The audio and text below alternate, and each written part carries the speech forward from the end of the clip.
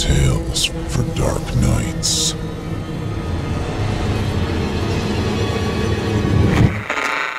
Want to make sure you never miss a Chilling Tales for Dark Nights video again? Be sure to subscribe and hit that bell to turn on notifications. Let me start off by saying that Peter Terry was addicted to heroin. We were friends in college and continued to be after I graduated. Notice that I said I. He dropped out after 2 years of barely cutting it. After I moved out of the dorms into a small apartment, I didn't see Peter as much. We would talk online every now and then. AOL Instant Messenger was king in pre-Facebook years. There was a period where he wasn't online for about 5 weeks straight. I wasn't worried. He was a pretty notorious flake and drug addict, so I assumed he just stopped caring. But then one night, I saw him come on. Before I could initiate a conversation, he sent me a message. David, man, we need to talk. That was when he told me about the No End house. It got the name because no one had ever reached the final exit. The rules were pretty simple and cliché. Reach the final room of the building and you win $500, 9 rooms in all. The house was located outside the city, roughly 4 miles from my house. Apparently he had tried and failed. He was a heroin and who knows what else addict, so I figured the drugs got the best of him and he wigged out at a paper ghost or something. He told me it would be too much for anyone, that it was unnatural. I didn't believe him. Why would I? I told him I would check it out the next night, and no matter how hard he tried to convince me otherwise, $500 sounded too good to be true. I had to. I set out the following night. This is what happened. When I arrived, I immediately noticed something strange about the building. Have you ever seen or read something that shouldn't be scary, but for some reason a chill crawls up your spine? I walked towards the door, and the feeling of uneasiness only intensified as I opened the front door. My heart slowed and I let a relieved sigh leave me as I entered. The room looked like a normal hotel lobby decorated for Halloween. A sign was posted in place of a worker. It read, "Room 1, this way. 8 more follow, reach the end, and you win." I chuckled and made my way to the first door. The first area was almost laughable. The decor resembled the Halloween aisle of a Kmart, complete with sheet ghosts and animatronic zombies that gave a static growl when you passed by. At the far end was an exit, the only door besides the one I entered through. I brushed through the fake spider webs and headed to the second room. I was greeted by fog as I opened the door to room 2. The room definitely upped the ante in terms of technology. Not only was there a fog machine, but a bat hung from the ceiling and flew in a circle. Scary. They seemed to have a Halloween soundtrack that one would find in a 99-cent store on loop somewhere in the room. I didn't see a stereo, but I guess they must have used a PA system. I stepped over a few toy rats that wheeled around and walked with a puffed chest across the room to the next area. I reached for the doorknob and my heart sank to my knees. I did not want to open that door. A feeling of dread hit me so hard I could barely even think. Logic overtook me after a few terrified moments, and I shook it off and entered the next room. Room 3 is when things began to change. On the surface, it looked like a normal room. There was a chair in the middle of the wood-paneled floor. A single lamp in the corner did a poor job of lighting the area. It cast a few shadows across the floor and walls. That was the problem. Shadows. Plural. In addition to the shadow being cast by the chair, there were others. I had barely walked in the door, and I was already terrified. It was at that moment that I knew something wasn't right. I didn't even think, as I automatically tried to open the door I came through. It was locked from the other side. That set me off. Was something locking it as I progressed? There was no way I would have heard them. Was it a mechanical lock that set automatically? Maybe. but I was too scared to really think. I turned back to the room and the shadows were gone. The chair's shadow remained, but the others were gone. I slowly began to walk. I used to hallucinate when I was a kid, so I wrote off the shadows as a figment of my imagination. I began to feel better as I made it to the halfway point of the room. I looked down as I took my steps, and that's when I saw it, or didn't see it. My own shadow wasn't there. I didn't have time to scream. Without thinking, I ran as fast as I could to the other door and flung myself into the room beyond. The fourth room was possibly the most disturbing. As I closed the door, all light seemed to be sucked out and put back into the previous room. I stood there surrounded by darkness and I couldn't move. I'm not afraid of the dark and never have been, but I was absolutely terrified. All sight had left me. I held my hand in front of my face, and if I didn't know I was doing so, I would have never been able to tell. Darkness isn't a sufficient word to describe it. I couldn't hear anything, nothing but dead silence. When you're in a soundproof room, you could still hear yourself breathing. You can hear yourself being alive. I couldn't. I began to stumble forward after a few moments, my rapidly beating heart the only thing I could feel. There was no door in sight. I wasn't even sure there was a door this time. The silence was then broken by a low hum. I felt something behind me. I spun around wildly, but could barely even see my nose. I knew it was there, though. Regardless of how dark it was, I knew something was there. The hum grew louder, closer. It seemed to surround me, but I knew whatever was causing the noise was in front of me, inching closer. I took a step back. I'd never felt that kind of fear. I can't really describe true fear. I wasn't even scared I was going to die. I was scared of what the alternative was. I was afraid of what this thing had in store for me. Then the lights flashed for less than a second, and I saw it. Nothing. I saw nothing. And I know I saw nothing there. The room was again plunged into darkness, and the hum became a wild screech. I screamed in protest. I couldn't stand to listen to the sound for another minute. I ran backwards, away from the noise, and fumbled for the door handle. I turned, and as I did, so I fell into room 5. Before I describe room 5, you have to understand something. I am not a drug addict. Short of the childhood hallucinations I mentioned earlier, I have had no history of drug abuse or any sort of psychosis, and in my younger years I only suffered from such hallucinations when I was really tired or just waking up. I entered the no-end house with a clear head. After falling in from the previous room, my view of room 5 was from my back, looking up at the ceiling. What I saw didn't scare me, it simply surprised me. Trees had grown into the room and towered above my head. The ceilings in this room were taller than the others, which made me think I was in the center of the house. I got up off the floor, dusted myself off, and took a look around. It was definitely the biggest room yet. I couldn't even see the door from where I was, as various brush and trees blocked my line of sight leading to the exit.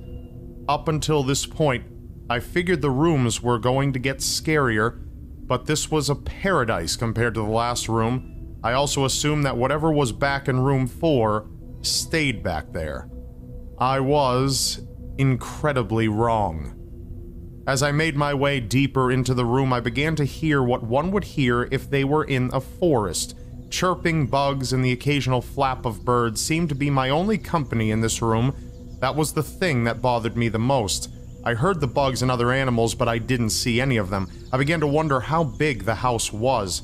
When I had first walked up to the house from the outside, it looked like a regular house.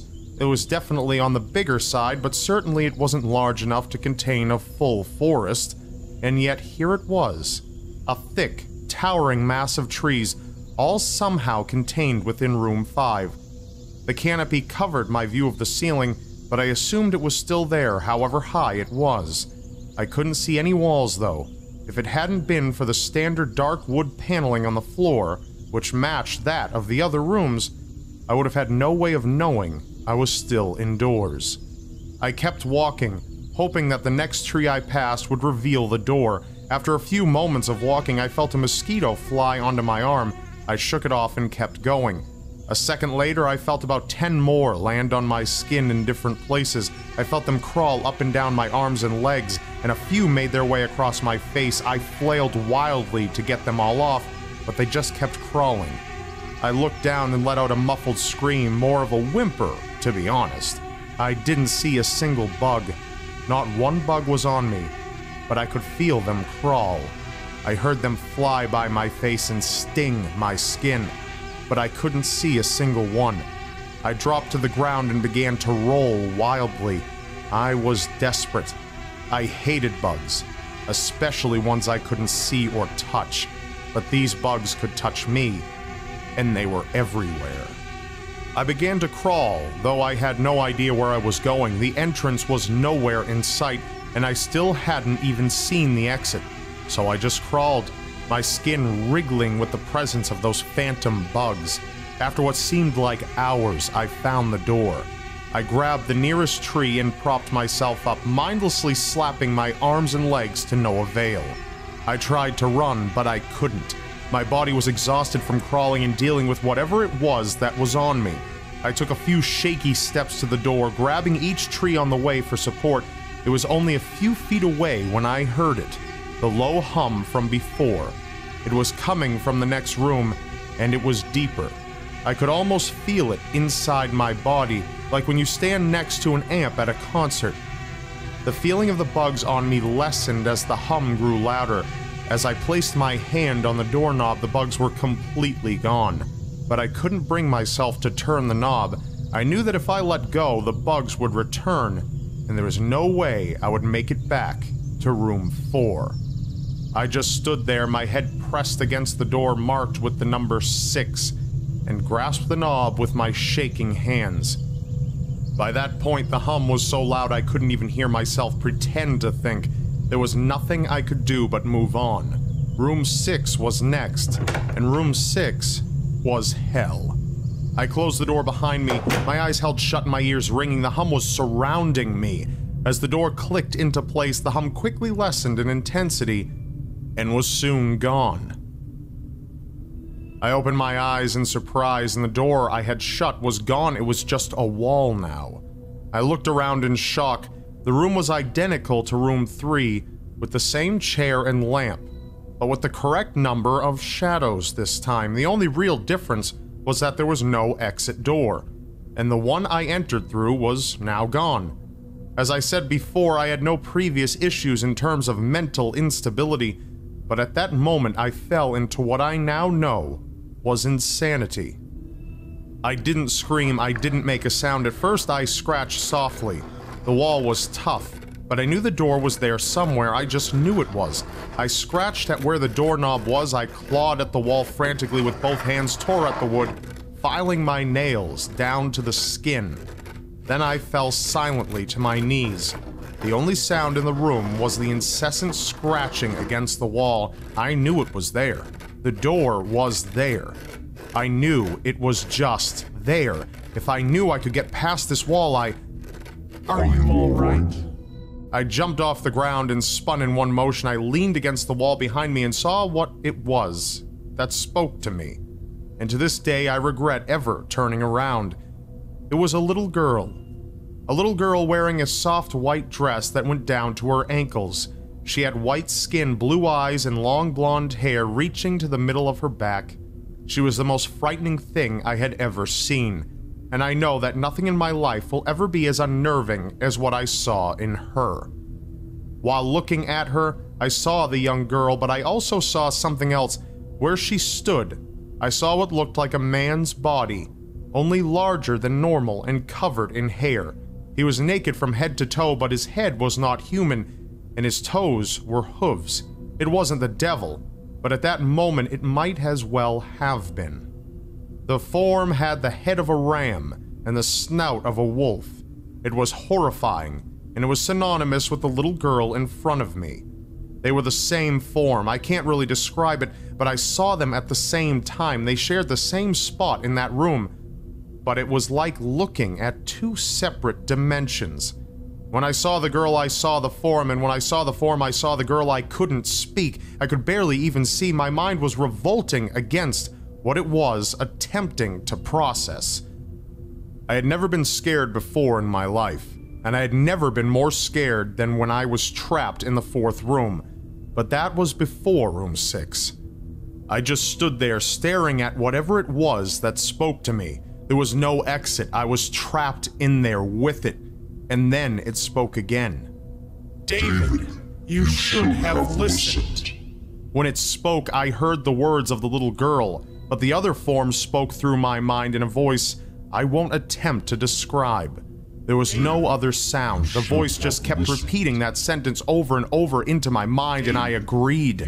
I didn't know what to do. I was slipping into madness, yet I couldn't take my eyes off what was in front of me. I dropped to the floor. I thought I had passed out, but the room wouldn't let me. I just wanted it to end. I was on my side, my eyes wide open, the form staring down at me.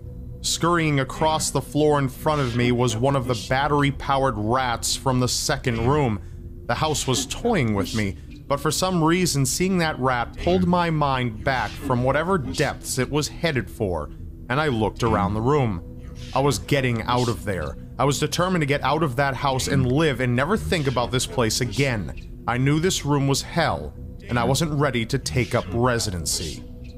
At first, it was just my eyes that moved. I searched the walls for any kind of opening. The room wasn't that big, so I didn't take long to soak up the entire layout. The demon still taunted me, the voice growing louder as the form stayed rooted where it stood. I placed my hand on the floor and lifted myself up to all fours, and I turned to scan the wall behind me. And then I saw something I couldn't believe. The form was now right at my back, whispering into my ear. You shouldn't have come, David. I felt its breath on the back of my neck, but I refused to turn around. A large rectangle was scratched into the wood with a small dent chipped away in the center of it. And right in front of my eyes, I saw the large number 7 I had mindlessly etched into the wall. I knew what it was. Room 7 was just beyond that wall where room 5 had been moments ago. I don't know how I managed to do it. Maybe it was just my state of mind at the time, but I had created the door. I knew I had. In my madness, I had scratched into the wall what I needed the most, an exit to the next room. Room 7 was close. I knew the demon was right behind me, but for some reason, it couldn't touch me. I closed my eyes and placed both hands on the large number 7 in front of me, and I pushed. I pushed as hard as I could. The demon was now screaming in my ear. It told me I was never leaving. It told me that this was the end, but that I wasn't going to die, that I was going to live there in room 6 with it. I wasn't. I pushed and screamed at the top of my lungs. I knew I was going to push through the wall eventually. I clenched my eyes shut and screamed, and the demon was gone. I was left in silence. I turned around slowly and was greeted by the room as it was when I entered. Just a chair and a lamp. I couldn't believe it, but I didn't have time to dwell. I turned back to the 7 and jumped back slightly. What I saw was a door. Not one that I had scratched in, but a regular door with a large 7 on it. My whole body was shaking. It took me a while to turn the knob. I just stood there for a while staring at the door. I couldn't stay in room 6. I couldn't. But if this was only room 6, I couldn't imagine what 7 had in store. I must have stood there for an hour, just staring at the 7. Finally, with a deep breath, I twisted the knob and opened the door to room 7. I stumbled through the door, mentally exhausted and physically weak. The door behind me closed and I realized where I was. I was outside. Not outside like room 5, but actually outside. My eyes stung. I wanted to cry. I fell to my knees and tried to force myself to tear up, but I couldn't. I was finally out of that hell. I didn't even care about the prize that was promised. I turned and saw that the door I just went through was the entrance. I walked to my car and drove home, thinking of how nice a shower sounded. As I pulled up to the house, I felt uneasy. The joy of leaving No End House had faded, and the dread was slowly building in my stomach. I shook it off as residual fear of the house and made my way to the front door. I entered and immediately went up to my room. On my bed was my cat, Baskerville. He was the first living thing I had seen all night, and I reached out to pet him. He hissed and swiped at my hand. I recoiled in shock, as he had never acted like that. I thought, whatever, he's an old cat, and I headed to the bathroom. I jumped in the shower and prepared for what I expected to be a sleepless night. After my shower, I went to my kitchen to make some food. I descended the stairs and turned into the family room, and what I saw is forever burned into my mind. My parents were lying on the ground, naked, covered in blood. They were mutilated to such a degree that I hardly recognized them. Their limbs were removed and placed next to their bodies, and their heads were placed on their chests, facing me. The most unsettling part was their expressions. They were smiling, as though they were happy to see me. I vomited and sobbed right there in the family room. I didn't know what had happened. They didn't even live with me at the time. I was a mess. And then I saw it. A door that had never been there before. A door with the large number 8 scrawled on it in blood. I was still in the No End House. I was standing in what I thought was my family room, but it was room 7. As this occurred to me, I happened to notice that the smile on the faces of my parents' severed heads were widening. They weren't my parents, I thought. They couldn't be, but they looked exactly like them. Across the room, beyond the mutilated corpses before me, I saw a door marked with the number 8. I knew I had to move on, but at that moment, I gave up. The smiling faces tore into my mind, grounding me where I stood. I vomited again and nearly collapsed. Then the hum returned. It was louder than ever, and it filled the house and shook the walls. The hum compelled me to walk. I began to walk slowly, making my way closer to the door and to the bodies. I could barely stand, let alone walk, and the closer I got to my parents, the closer I came to suicide. The walls were now shaking so hard it seemed as though they were going to crumble, but still the faces smiled at me. As I inched closer, their eyes followed me. When I was between the two bodies a few feet from the door, the dismembered hands began to crawl their way across the carpet towards me. All the while, the faces continued to stare. New terror washed over me, and I walked faster.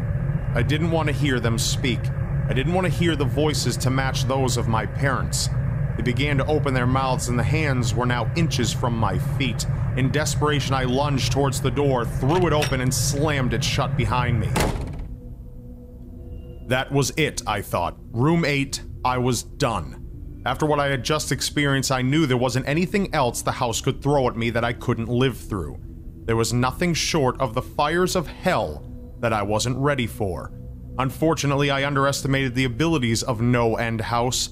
To my horror, Room 8 was more disturbing, more terrifying, and more unspeakable.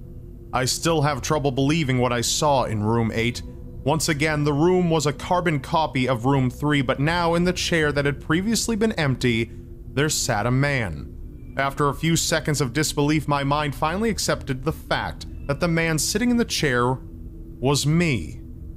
Not someone who looked like me. It was David Williams.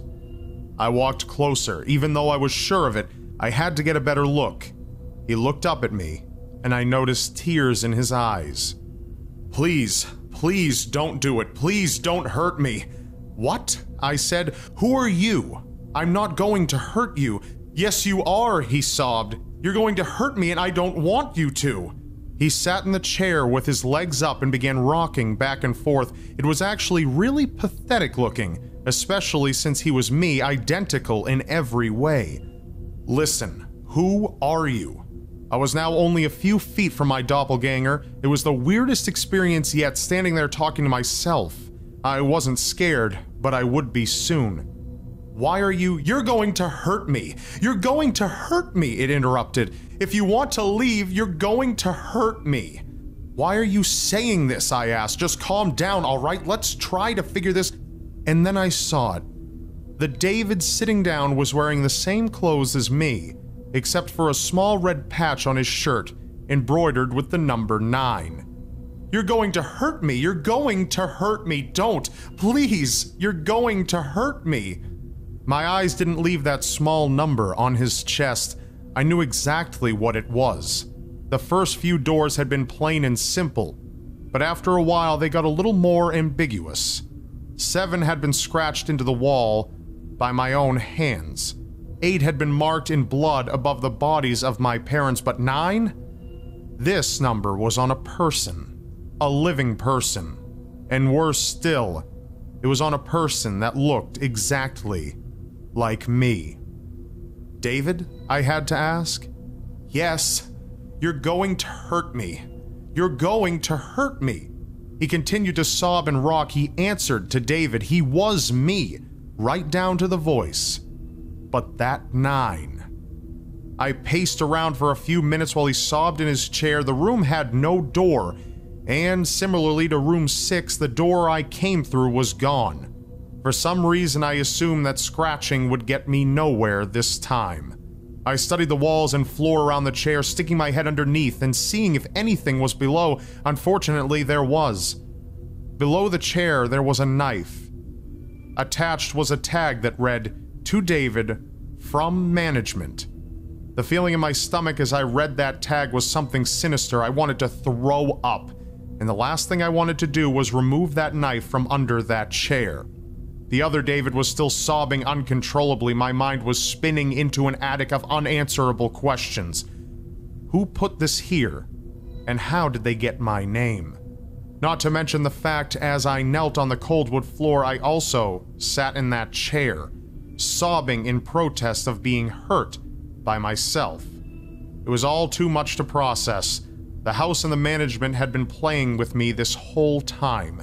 My thoughts for some reason turned to Peter and whether or not he got this far. And if he did, if he met a Peter Terry sobbing in this very chair, rocking back and forth, what did he do? I shook those thoughts out of my head. They didn't matter. I took the knife from under the chair and immediately the other David went quiet. "David," he said in my voice, "what do you think you're going to do?" I lifted myself from the ground and clenched the knife in my hand. "I'm going to get out of here." David was still sitting in the chair, though he was very calm now. He looked up at me with a slight grin. I couldn't tell if he was going to laugh or strangle me. Slowly, he got up from the chair and stood facing me. It was uncanny. His height and even the way he stood matched mine. I felt the rubber hilt of the knife in my hand and I gripped it tighter.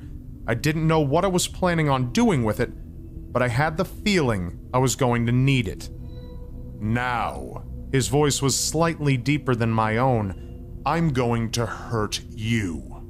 I'm going to hurt you, and I'm going to keep you here."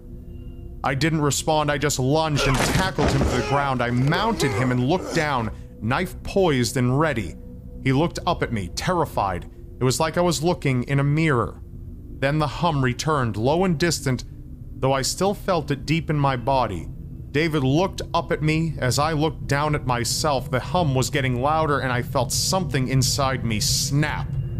With one motion, I slammed the knife into the patch on his chest and ripped down. Blackness fell on the room, and I was falling. The darkness around me was like nothing I'd ever experienced up to that point. Room 3 was dark, but it didn't come close to what was completely engulfing me.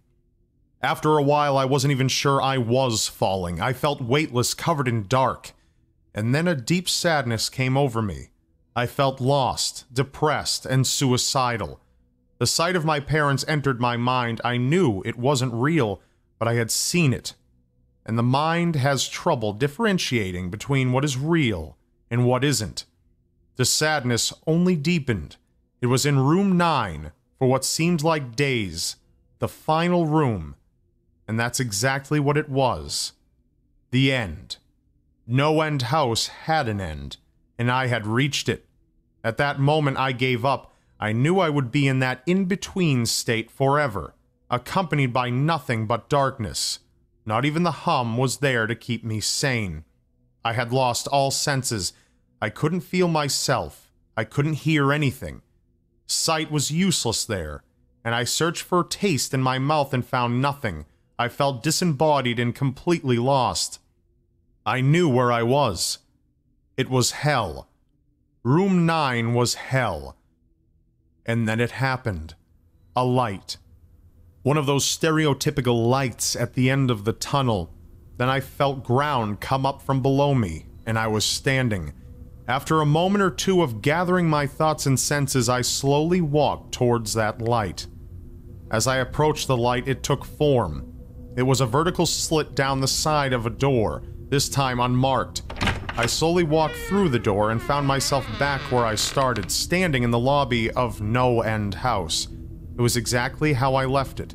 Still empty, still decorated with childish Halloween decorations. After everything that had happened that night, I was still wary of where I was. After a few moments of normalcy, I looked around the place, trying to find anything different. On the desk was a plain white envelope with my name handwritten on it. Immensely curious, yet still cautious, I mustered up the courage to open the envelope. Inside was a letter, again handwritten. David Williams, congratulations! You have made it to the end of No End House. Please accept this prize as a token of your great achievement. Yours forever, Management. With the letter, there were 5 $100 bills. I couldn't stop laughing. I laughed for what seemed like hours. I laughed as I walked out to my car and laughed as I drove home. I laughed as I pulled into my driveway and laughed as I approached the front door to my house. And I laughed when I saw the small number 10 etched into the wood.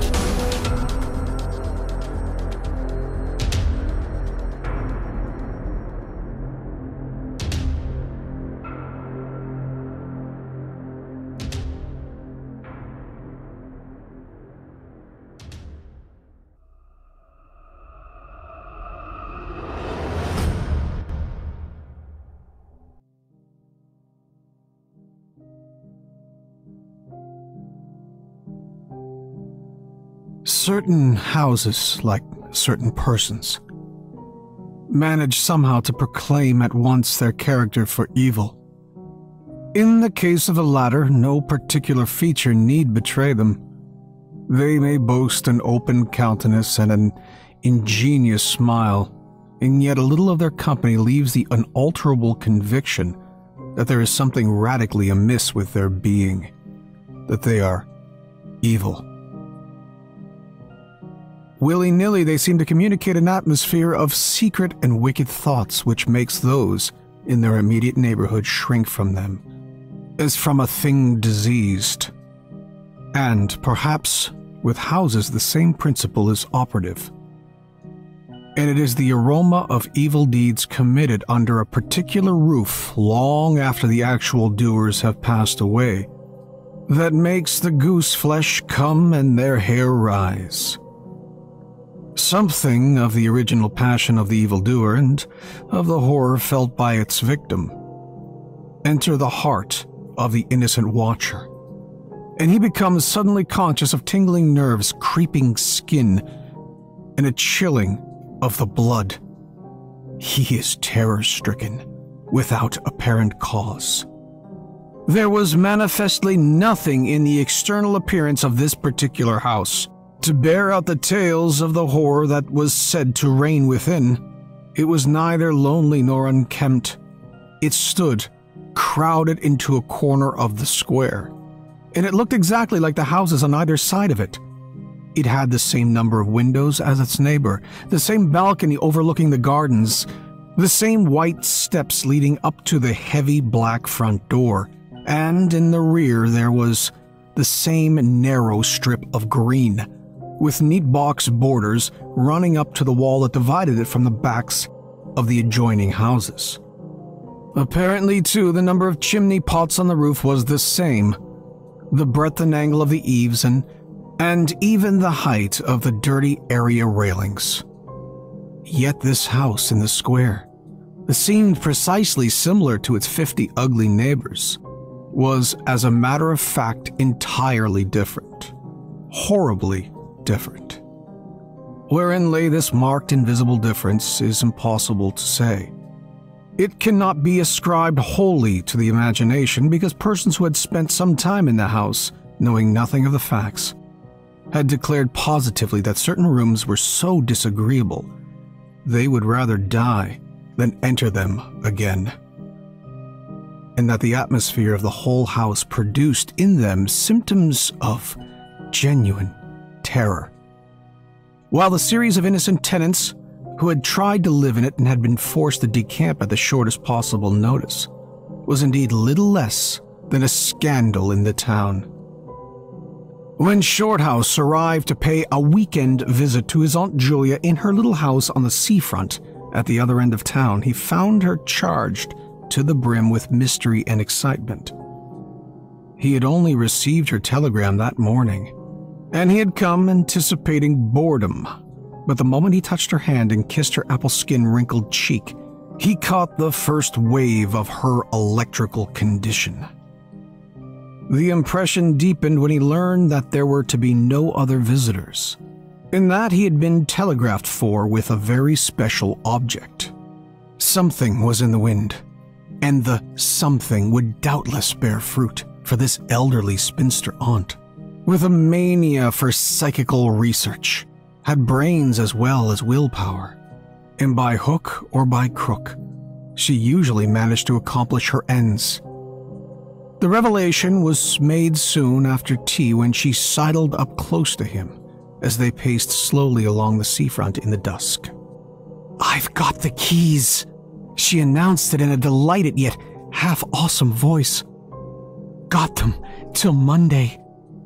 "The keys of the bathing machine, or?" he asked innocently. Looking from the sea to the town, nothing brought her so quickly to the point as feigning stupidity. "Neither," she whispered. "I've got the keys of the haunted house in the square. I'm going there, tonight." Shorthouse was conscious of the slightest possible tremor down his back. He dropped his teasing tone. Something in her voice and manner thrilled him. She was in earnest. "But you can't go alone," he began. "That's why I wired for you," she said with decision. He turned to look at her. The ugly, lined, enigmatical face was alive with excitement. There was the glow of genuine enthusiasm round it like a halo. The eyes shone. He caught another wave of her excitement, and a second tremor, more marked than the first, accompanied it. "Thanks, Aunt Julia," he said politely. Thanks awfully." "I should not dare to go quite alone," she went on, raising her voice. "But with you, I should enjoy it immensely. You're afraid of nothing, I know." "Thanks so much," he said again. Is anything likely to happen?" "A great deal has happened," she whispered, "though it's been most cleverly hushed up. 3 tenants have come and gone in the last few months, and the house is said to be empty for good now." In spite of himself, Shorthouse became interested. His aunt was so very much in earnest. "The house is very old indeed," she went on, "and the story, an unpleasant one, dates a long way back. It has to do with a murder committed by a jealous stableman who had some affair with a servant in the house. One night, he managed to secrete himself in the cellar, and when everyone was asleep, he crept upstairs to the servants' quarters, chased the girl down to the next landing, and before anyone could come to the rescue, threw her body over the banisters into the hall below. And the stableman was caught, I believe, and he was hanged for murder. But it all happened a century ago, and I've not been able to get more details of the story." Shorthouse now felt his interest thoroughly aroused, but though he was not particularly nervous for himself, he hesitated a little on his aunt's account. "Okay, on one condition," he said at length. "Nothing will prevent my going," she said firmly, "but I may as well hear your condition. That you guarantee your power of self-control if anything really horrible happens.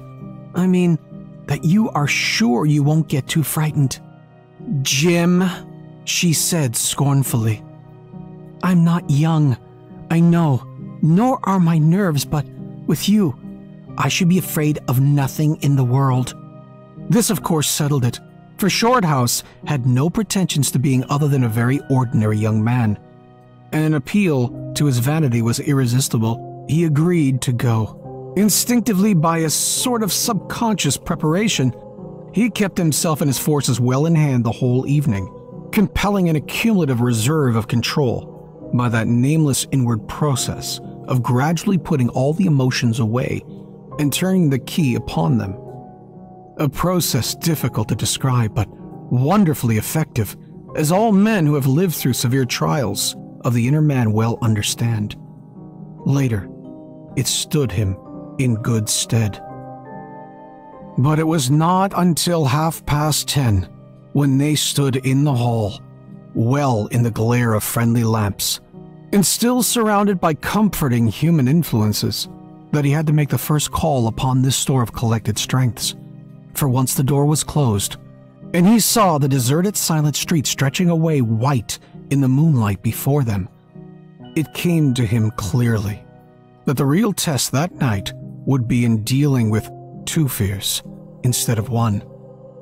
He would have to carry his aunt's fear as well as his own, and as he glanced down at her sphinx-like countenance and realized that it might be no pleasant aspect in a rush of real terror, he felt satisfied with only one thing in the whole adventure: that he had confidence in his own will and power to stand against any shock that might come. Slowly, they walked along the empty streets of the town. A bright autumn moon silvered the roofs, casting deep shadows.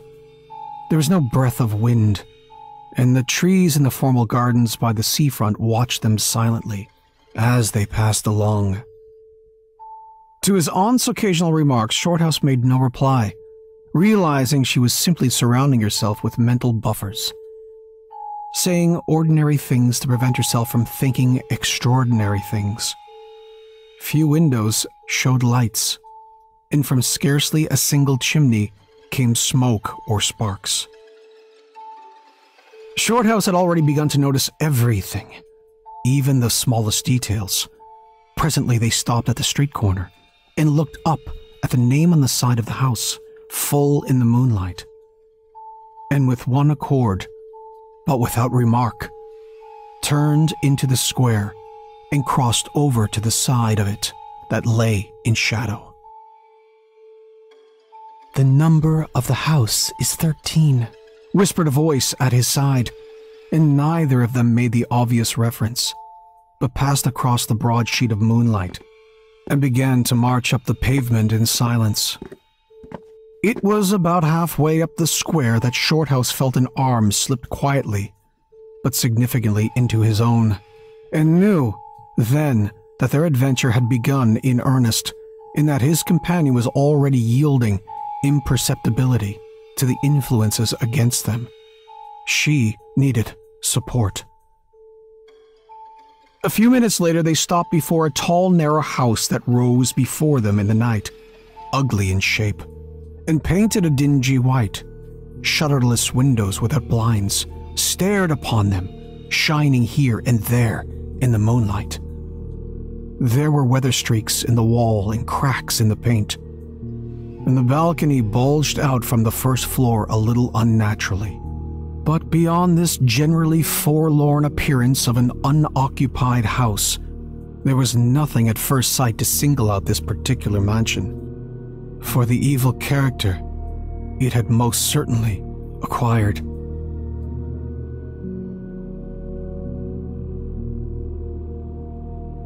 Taking a look over their shoulders to make sure they had not been followed, they went boldly up the steps and stood against the huge black door that fronted them forbiddingly.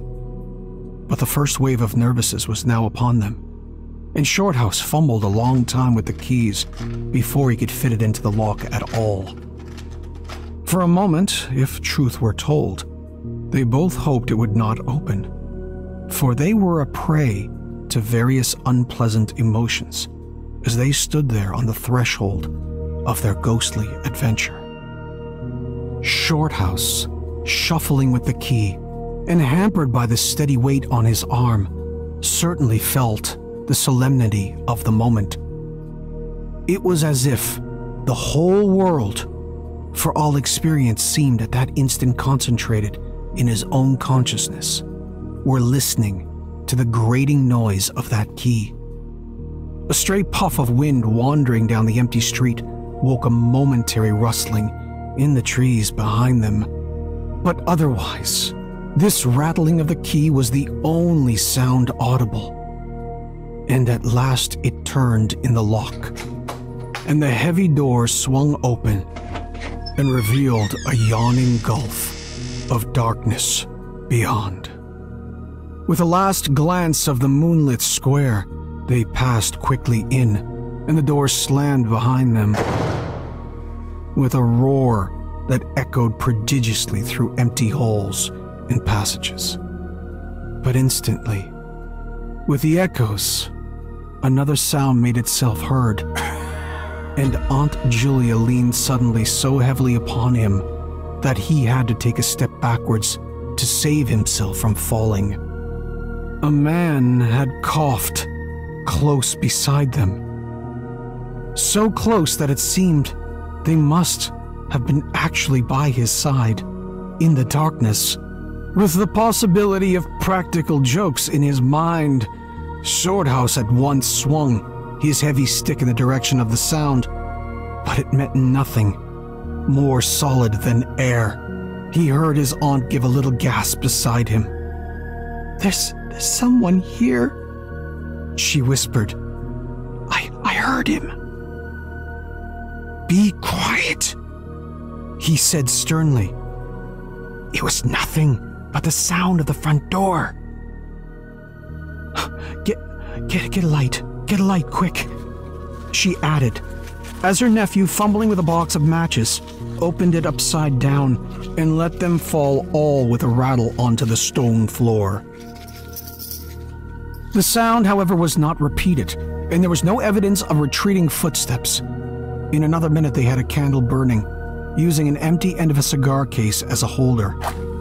And when the first flare had died down, he held the impromptu lamp aloft and surveyed the scene.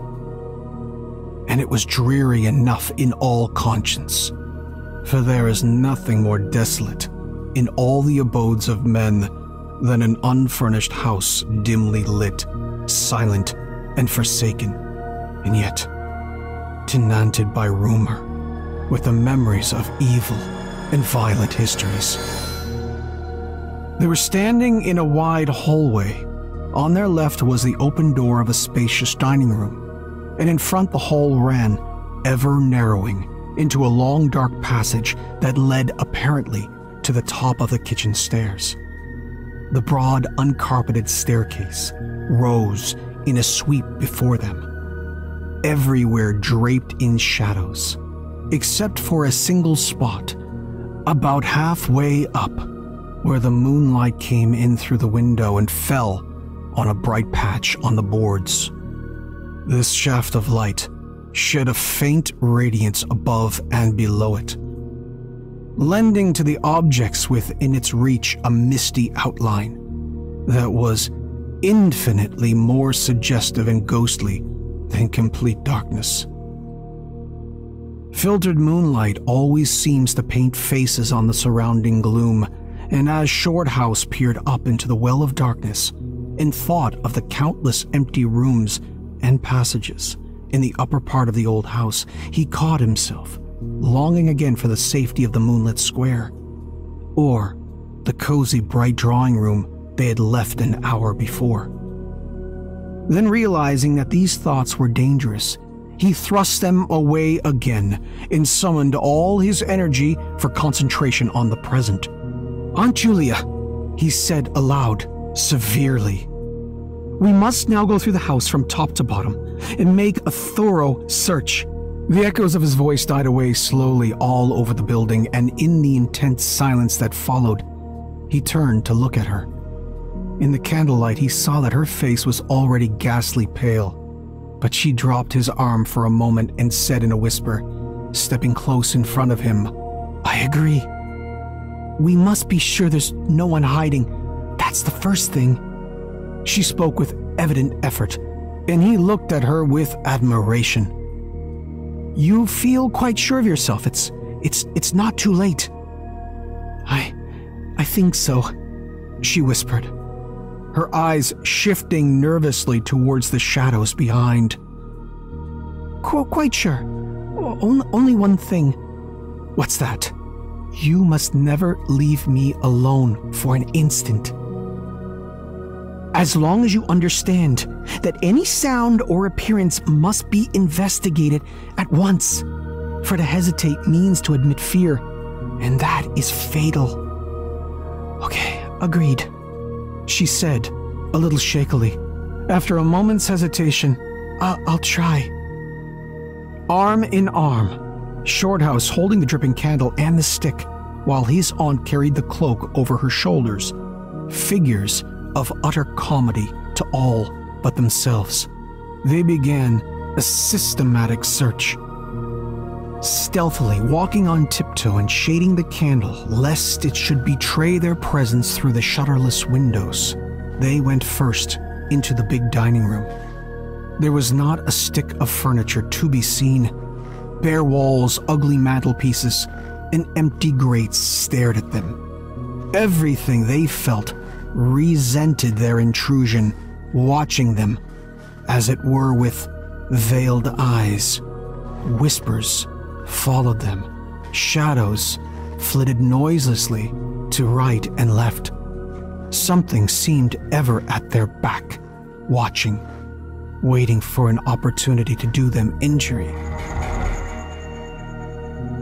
There was an inevitable sense that operations which went on when the room was empty had been temporarily suspended, till they were well out of the way again. The whole dark interior of the old building seemed to become a malignant presence that rose up, warning them to desist and mind their own business. Every moment the strain on the nerves increased.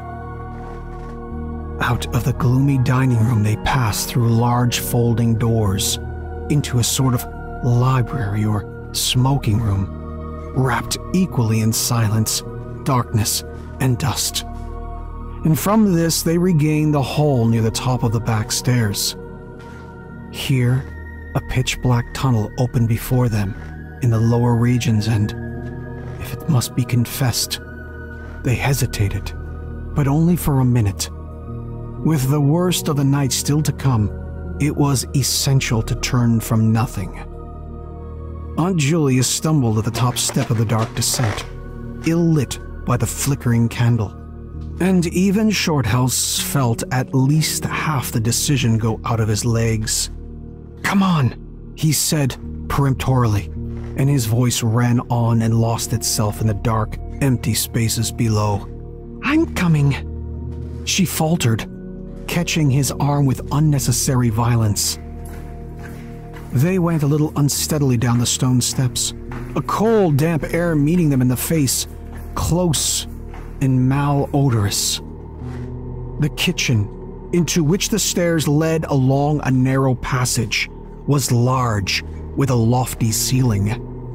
Several doors opened out of it, some into cupboards with empty jars still standing on the shelves, and others into horrible little ghostly back offices, each colder and less inviting than the last.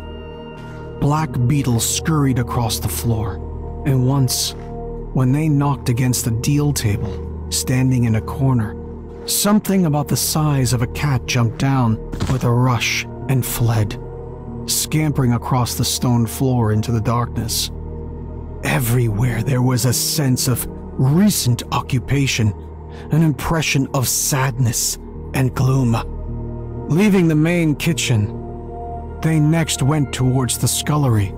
The door was standing ajar, and as they pushed it open to its full extent, Aunt Julia uttered a piercing scream, which she instantly tried to stifle by placing her hand over her mouth.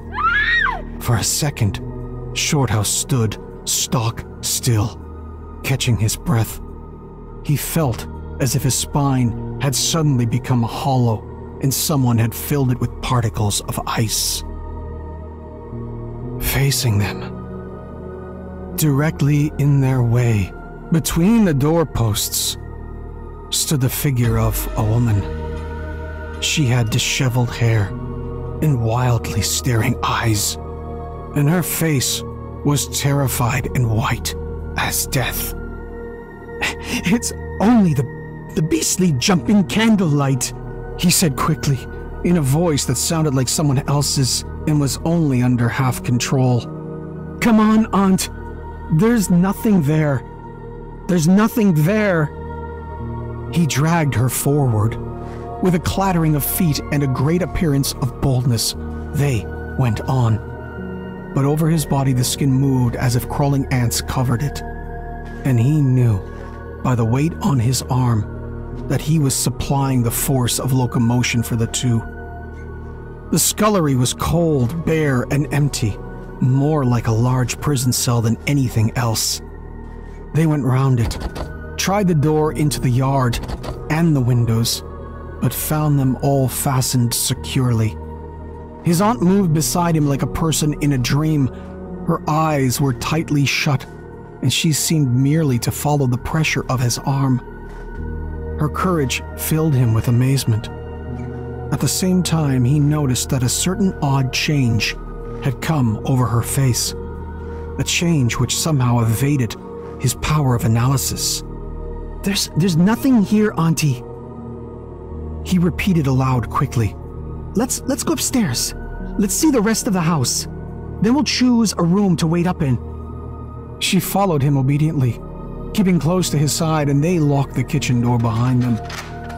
It was a relief to get up again. In the hall there was more light than before, for the moon had traveled a little further down than the stairs. Cautiously, they began to go up into the dark vault of the upper house, the boards creaking under their weight. On the first floor, they found the large double drawing rooms, a search of which revealed nothing. Here also was no sign of furniture or recent occupancy, nothing but dust and neglect and shadows. They opened the big folding doors between front and back drawing rooms, and then came out again to the landing and went on upstairs. They had not gone up more than a dozen steps when they both simultaneously stopped to listen. Looking into each other's eyes, with a new apprehension across the flickering candle flame, from the room they had left hardly 10 seconds before came the sound of doors quietly closing. It was beyond all question. They heard the booming noise that accompanies the shutting of heavy doors, followed by the sharp catching of the latch. "We must go back and see," said Shorthouse briefly, in a low tone, and turning to go downstairs again. Somehow, she managed to drag after him, her feet catching in her dress, her face livid. When they entered the front drawing room, it was plain that the folding doors had been closed half a minute before. Without hesitation, Shorthouse opened them. He almost expected to see someone facing him in the back room, but only darkness and cold air met him. They went through both rooms, finding nothing unusual. They tried in every way to make the doors close of themselves, but there was not enough wind, even to set the candle flame flickering. The doors would not move without a strong pressure. All was silent as the grave. Undeniably, the rooms were utterly empty, and the house utterly still. "It's beginning," whispered a voice at his elbow, which he hardly recognized as his aunt's. He nodded acquiescence, taking out his watch to note the time. It was 15 minutes before midnight. He made the entry of exactly what had occurred in his notebook, setting the candle in its case upon the floor in order to do so. It took a moment or two to balance it safely against the wall. Aunt Julia always declared that at this moment, she was not actually watching him, but had turned her head towards the inner room, where she fancied she heard something moving. But, at any rate, both positively agreed that there came a sound of rushing feet, heavy and very swift. And the next instant, the candle was out. But to Shorthouse himself had come more than this, and he has always thanked his fortunate stars that it came to him alone, and not to his aunt too. For as he rose from the stooping position of balancing the candle, and before it was actually extinguished, a face thrust itself forward, so close to his own that he could almost have touched it with his lips. It was a face working with passion, a man's face, dark, with thick features, and angry, savage eyes. It belonged to a common man, and it was evil in its ordinary normal expression, no doubt. But as he saw it, alive, with intense, aggressive emotion, it was a malignant and terrible human countenance. There was no movement of the air, nothing but the sound of rushing feet, stockinged or muffled feet, the apparition of the face, and the almost simultaneous extinguishing of the candle. In spite of himself, Shorthouse uttered a little cry. "What the?" Nearly losing his balance as his aunt clung to him with her whole weight in one moment of real, uncontrollable terror. She made no sound, but simply seized him bodily.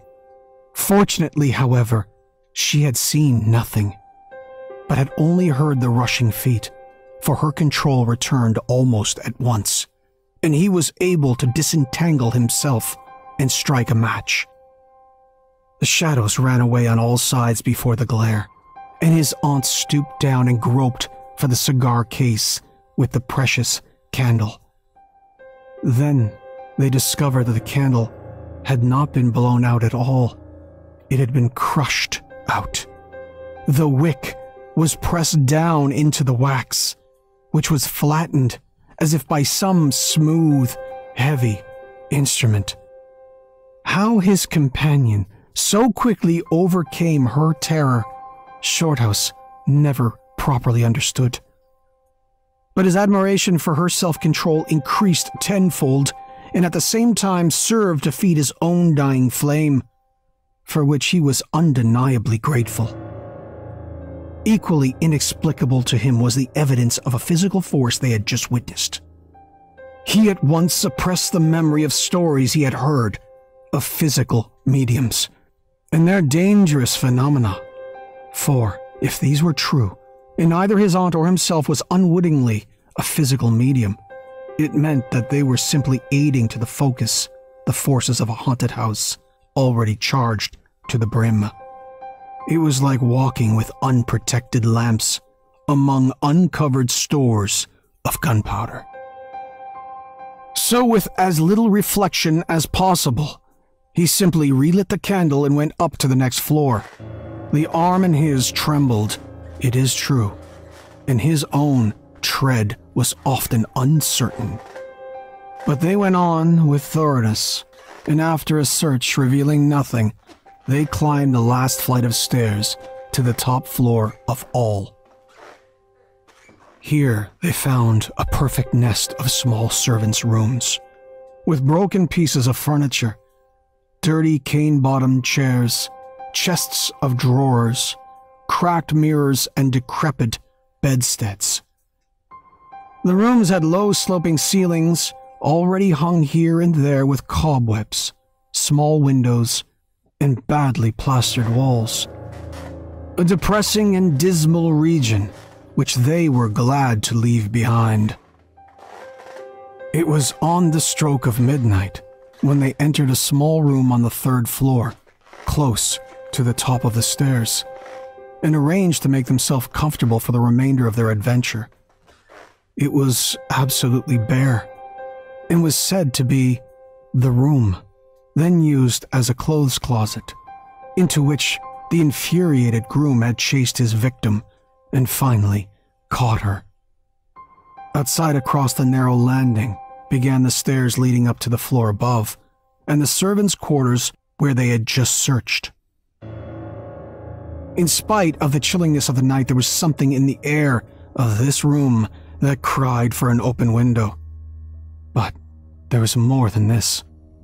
Shorthouse could only describe it by saying that he felt less master of himself here than in any part of the house. There was something that acted directly on the nerves, tiring the resolution, enfeebling the will. He was conscious of this result before he had been in the room 5 minutes, and it was in the short time they stayed there that he suffered the wholesale depletion of his vital forces, which was, for himself, the chief horror of the whole experience. They put the candle on the floor of the cupboard, leaving the door a few inches ajar, so that there was no glare to confuse the eyes and no shadow to shift about on walls and ceiling. Then they spread the cloak on the floor and sat down to wait with their backs against the wall. Shorthouse was within 2 feet of the door onto the landing. His position commanded a good view of the main staircase leading down into the darkness, and also of the beginning of the servants' stairs going to the floor above. The heavy stick lay beside him within easy reach. The moon was now high above the house. Through the open window they could see the comforting stars like friendly eyes watching in the sky. One by one, the clocks of the town struck midnight, and when the sounds died away, the deep silence of a windless night fell again over everything.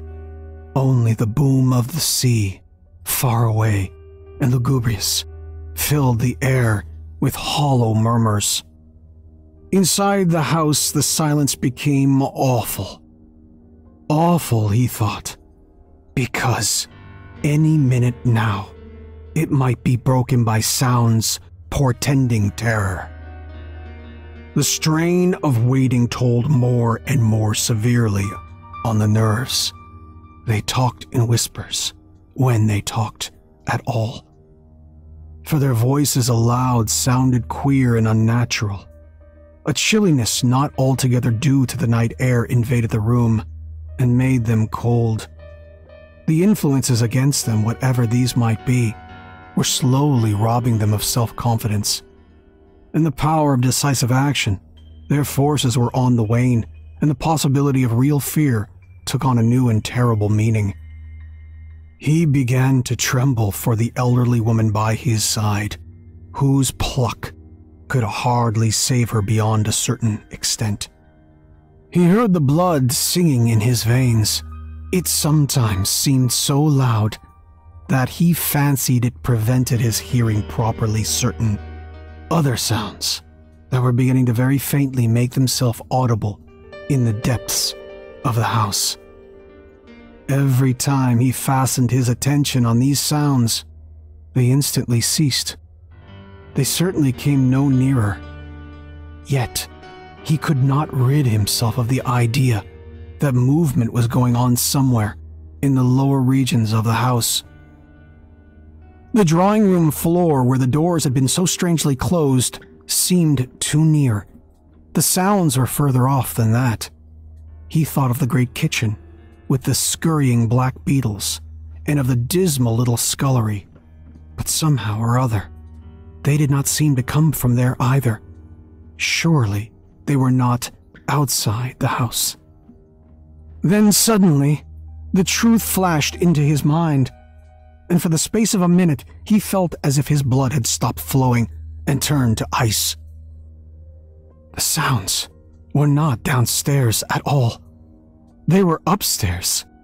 Upstairs, somewhere among those horrid, gloomy little servants' rooms, with their bits of broken furniture, low ceilings and cramped windows. Upstairs, where the victim had first been disturbed and stalked to her death. And in the moment he discovered where the sounds were, he began to hear them more clearly. It was the sound of feet, moving stealthily along the passage overhead, in and out among the rooms and past the furniture. He turned quickly to steal a glance at the motionless figure seated beside him, to note whether she had shared his discovery. The faint candlelight coming through the crack in the cupboard door threw her strongly marked face into vivid relief against the white of the wall. But it was something else that made him catch his breath and stare again. An extraordinary something had come into her face and seemed to spread over her features like a mask. It smoothed out the deep lines and drew the skin everywhere a little tighter so that the wrinkles disappeared. It brought into the face, with the sole exception of the old eyes, an appearance of youth and almost of childhood. He stared in speechless amazement, amazement that was dangerously near to horror. It was his aunt's face indeed, but it was her face of 40 years ago, the vacant, innocent face of a girl. He had heard stories of that strange effect of terror which could wipe a human countenance clean of other emotions, obliterating all previous expressions. But he had never realized that it could be literally true, or could mean anything so simply horrible as what he now saw. For the dreadful signature of overmastering fear was written plainly in that utter vacancy of the girlish face beside him. And when, feeling his intense gaze, she turned to look at him, he instinctively closed his eyes tightly to shut out the sight. Yet, when he turned a minute later, his feelings well in hand, he saw to his intense relief another expression. His aunt was smiling, and though the face was deathly white, the awful veil had lifted, and the normal look was returning. "Anything wrong?" was all he could think of to say at the moment, and the answer was eloquent, coming from such a woman. I feel cold, and a little frightened," she whispered. He offered to close the windows, but she seized hold of him and begged him not to leave her side even for an instant. It's upstairs, I know," she whispered with an odd laugh, "but I can't possibly go up." But Shorthouse thought otherwise. knowing that in action lay their best hope of self-control. He took out the brandy flask and poured out a glass of neat spirit, stiff enough to help anybody over anything. She swallowed it with a little shiver. His only idea now was to get out of the house before her collapse became inevitable. But this could not safely be done by turning tail and running from the enemy. Inaction was no longer possible. Every minute he was growing less master of himself and desperate. Aggressive measures were imperative without further delay. Moreover, the action must be taken towards the enemy, not away from it. The climax, if necessary and unavoidable, would have to be faced boldly. He could do it now, but in 10 minutes he might not have the force left to act for himself, much less for both. Upstairs, the sounds were meanwhile becoming louder and closer, accompanied by occasional creaking of the boards. Something was moving stealthily about, stumbling now and then awkwardly against the furniture. Waiting a few moments to allow the tremendous dose of spirits to produce its effect, and knowing this would last but a short time under the circumstances, Shorthouse then quietly got on his feet, saying in a determined voice, "Now, Aunt Julia, we'll go upstairs and find out what all this noise is about. You must come too. It's what we agreed." He picked up his stick and went to the cupboard for the candle. A limp form rose shakily beside him, breathing hard. And he heard a voice say very faintly something about being ready to come. The woman's courage amazed him. It was so much greater than his own, and as they advanced, holding aloft the dripping candle, some subtle force exhaled from this trembling, white-faced old woman at his side. That was the true source of his inspiration.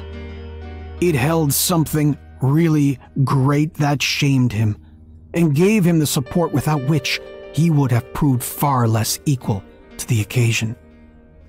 They crossed the dark landing, avoiding with their eyes the deep black space over the banisters. Then they began to mount the narrow staircase to meet the sounds, which minute by minute grew louder and nearer. About halfway up the stairs, Aunt Julia stumbled, and Shorthouse turned to catch her by the arm. And just at that moment, there came a terrific crash in the servants' corridor overhead. It was instantly followed by a shrill, agonized scream. That was a cry of terror and a cry for help melted into one. Before they could move aside or go down a single step, someone came rushing along the passage overhead, blundering horribly, racing madly at full speed, 3 steps at a time, down the very staircase where they stood.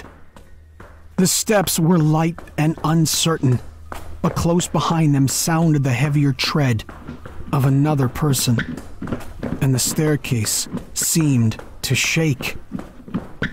Shorthouse and his companion just had time to flatten themselves against the wall when the jumble of flying steps was upon them. And 2 persons, with the slightest possible interval between them, dashed past at full speed. What the hell? It was a perfect whirlwind of sound breaking in upon the midnight silence of the empty building. The 2 runners, pursuer and pursued, had passed clean through them where they stood, and already with a thud the boards below had received first one, then the other. Yet they had seen absolutely nothing. Not a hand or arm or face, or even a shred of flying clothing. There came a second's pause. Then the first one, the lighter of the 2, obviously the pursued one, ran with uncertain footsteps into the little room which Shorthouse and his aunt had just left. The heavier one followed. There was a sound of scuffling, gasping, and smothered screaming, and then out onto the landing came the step of a single person, treading weightily. A dead silence followed for the space of a half a minute, and then was heard a rushing sound through the air. It was followed by a dull crashing thud in the depths of the house below, on the stone floor of the hall. Utter silence reigned after. Nothing moved. The flame of the candle was steady. It had been steady the whole time, and the air had been undisturbed by any movement whatsoever. Palsied with terror, Aunt Julia, without waiting for her companion, began fumbling her way downstairs. She was crying gently to herself, and when Shorthouse put his arm around her and half carried her, he felt that she was like a trembling leaf. He went into the little room and picked up the cloak from the floor, and arm in arm, walking very slowly, without speaking a word or looking once behind them, they marched down the 3 flights into the hall. In the hall they saw nothing, but the whole way down the stairs they were conscious that someone had followed them, step by step. When they went faster, it was left behind, and when they went more slowly, it caught up. But never once did they look behind to see. And at each turning of the staircase, they lowered their eyes for fear of the following horror they might see upon the stairs above. With trembling hands, Shorthouse opened the front door, and they walked out into the moonlight and drew a deep breath of the cool night air blowing in from the sea.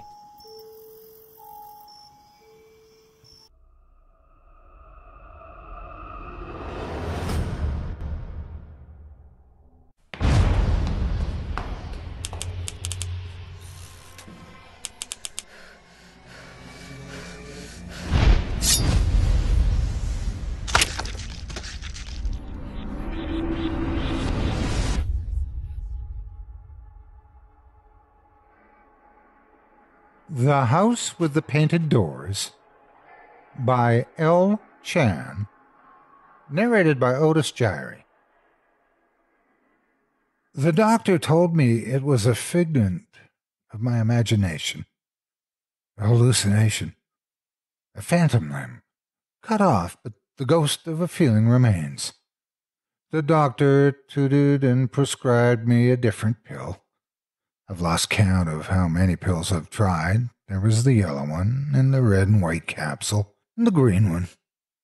They have succeeded in giving me incontinence, nausea, and hair loss. But they haven't taken away my girl. My doctor told me to talk about it, tell people. Who the hell am I supposed to tell something like this? My last friends abandoned me when Sylvia left. It's late here. It's just me and no sleep. Where to start? Oh, where there's so much to tell. At the beginning, I suppose, it's always a good place. We thought we had it made when we moved into the suburbs. We had well-paying jobs. Fluke or competence had saved us when the waves of cuts hit around 2010. For once in our lives, money wasn't a problem. 8 years earlier, we had Annabelle, Belle for short. She was our little angel. Parents out there will know.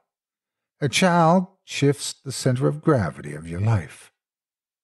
The move was good for her, good for us, away from the bustle and hustle and danger of the city, busy streets, missing children, the sticky hands and staring eyes of sexual predators. It wasn't the house of our dreams, but it was close enough. A lawn for the balmy summer months, fireplace for the chill of winter, space for us to grow into, especially for a young girl. It came fully furnished, and it was a steal. A distressed sale, our agent called it. At least a tenth off with a similar property would set us back. The euphoria and novelty lasted me till the first night. Sylvia was asleep next to me. The moonlight sparkled off the fine hairs of her bare shoulder. We shared a celebratory drink after dinner, and then after that, another. And I was lying in bed, basking in the warm glow of alcohol, when I first heard it. My first thought was rats. That was exactly what it sounded like, the little tap dance of tiny claws on hardwood coming from the walls. The delicate snoring from next to me told me that Sylvia was undisturbed by the scratching noise coming from the walls. I flinched as my bare feet touched the cold floor. The floorboards groaned in protest as I padded across the room like an overweight ninja. The tapping paused at the first creak of the floorboards, then resumed. The rough weave of the wallpaper under my palm as I leaned in to track the pitter-patter behind the walls. Scampering sounds eluded me. Every time I attempted to track the rats, the sounds seemed to come from another part of the room. My knees grew sore from pressure. I wasn't some young child at a playground. I was a grown man, and my weight pressed down on the bony points of my kneecaps. Out of desperation, I put my ear to the wall, hoping that the source of the little noises would reveal itself to me. I was only met with a stubborn silence, or almost a stubborn silence. On the edge of my hearing, so quiet that I had to strain my ears to pick it up, a child's laughter from inside the walls. I did not speak of the incident. I spent more time trying to convince myself that there hadn't been that childish giggle. Wind, perhaps, the rattle of a toy. Not a rattle, maybe one of those newfangled dolls with those soulless eyes and microchip voice. There was a change in her, like the heavy air you can smell before a thunderstorm. She was a little quieter than usual. A strange environment will do that to a kid, a little withdrawn. Sylvia didn't really notice. I suppose I'd always been more observant than her. Belle started looking tired, dark crescents appearing under her light hazel eyes. She wasn't getting much sleep. My first instinct was to blame the rats in the walls. Who wouldn't? They got louder and louder as the days went by. The damn things were keeping me up at night. It seemed that the sounds progressed from simple scratchings to thumps, almost as though the cursed rodents were hurling themselves bodily against my walls. The thumping started sounding eerily like footsteps. I was not about to be defeated by a group of jumped-up rats in my own house. Fueled by testosterone-induced rage, I waged war. I tried glue traps. I tried poison. I tried cages. Nothing worked. I asked Sylvia about it, but she seemed oblivious to the late-night disturbances. That woman could sleep through a hurricane. I asked Belle if the noise was keeping her up at night. Sylvia was over in the living room watching TV while Belle and I did the dishes. She just looked up with those big eyes of hers. The other children want to come in and play, but they can't open the door. The girl always had an overactive imagination, but this one hit a little too close to home for me. I felt the unfamiliar prickle of gooseflesh on my arm. "You mean the door to the house?" I asked, keeping my tone deliberately playful. It was a game, just another of her little games. I had imaginary friends at that age. Why should my own child have been any different? "No, Daddy. The door behind the cupboard." The opening theme from Desperate Housewives floated up through the floorboards, whirled away. I thought I'd humor my little girl, but there was something deathly serious in her tone that I could not shake. I reached back around the stand-alone wardrobe and felt nothing more than the smooth paint on the wall. "There's no door there, honey." "Look closer," she insisted. I held up my cell phone for light, still playing along. There was something strange in that palm width of space between the cupboard and the wall. A discoloration of the wall, perhaps, something darker in the shade of the wardrobe. The hard edges of the wardrobe bit into the soft flesh of my fingers. I put my back into it, and the piece of furniture gave ground grudgingly. And there it was. A door behind the wardrobe, just as Belle had said. Not any door, though. I ran my fingers over the smooth surface of a wall. just a painted one. So convincing were the brush strokes on the door that I had to touch the wall again to tell myself that it wasn't real. "How'd you know this was here, baby bear?" I asked. "The other children told me." "From school?" As far as I knew, she hadn't brought friends home before. "No, Daddy, the children from behind the door," she said.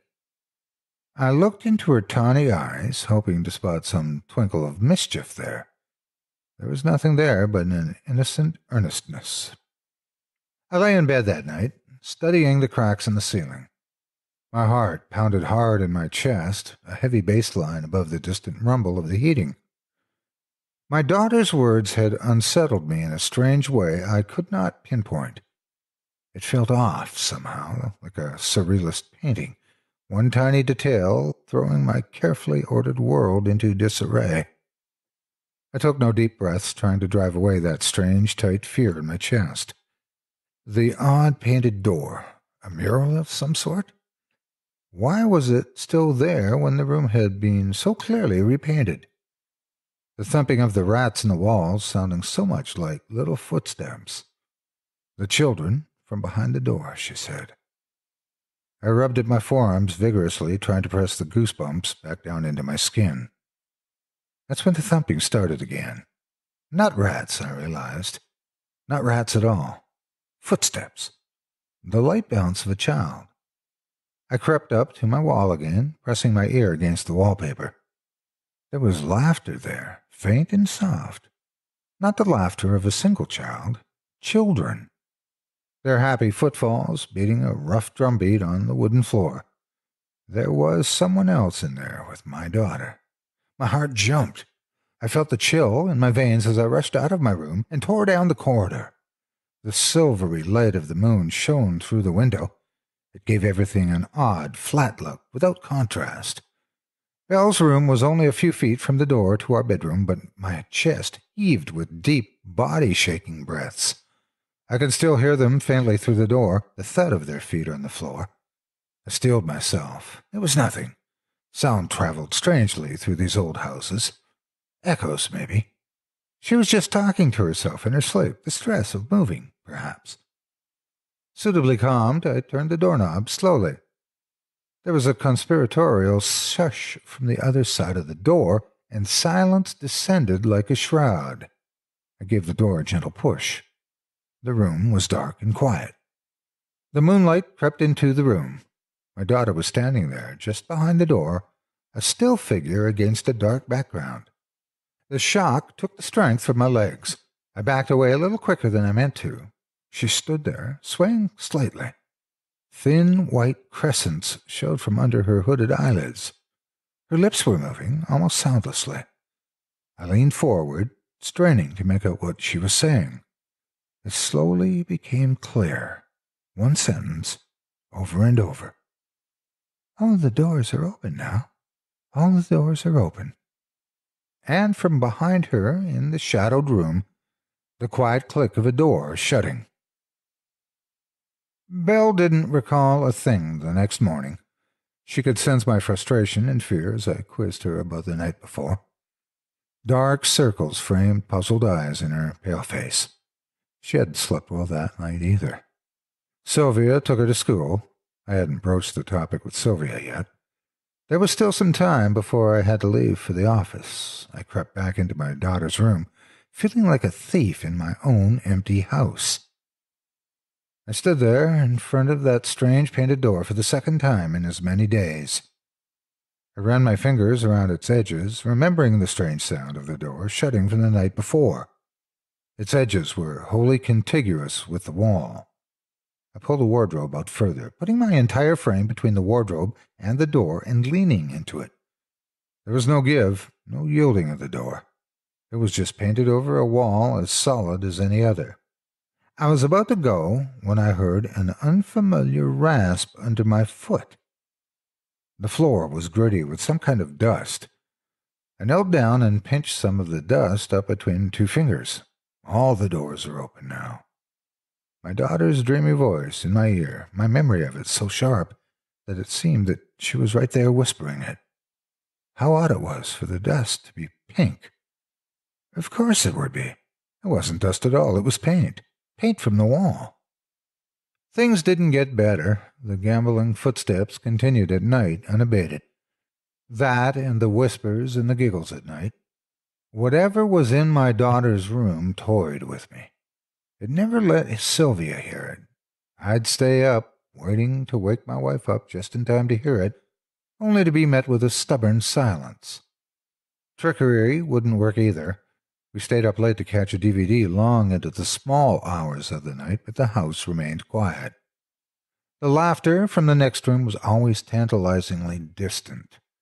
The happy sounds of children at play, as though from a great distance. Too great a distance to be in the room next to mine. Belle was in high spirits, but she was wasting away.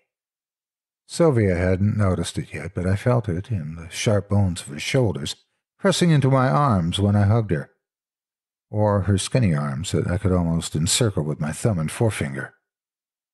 I received an email from her teacher mentioning that Belle still wasn't integrating well at school.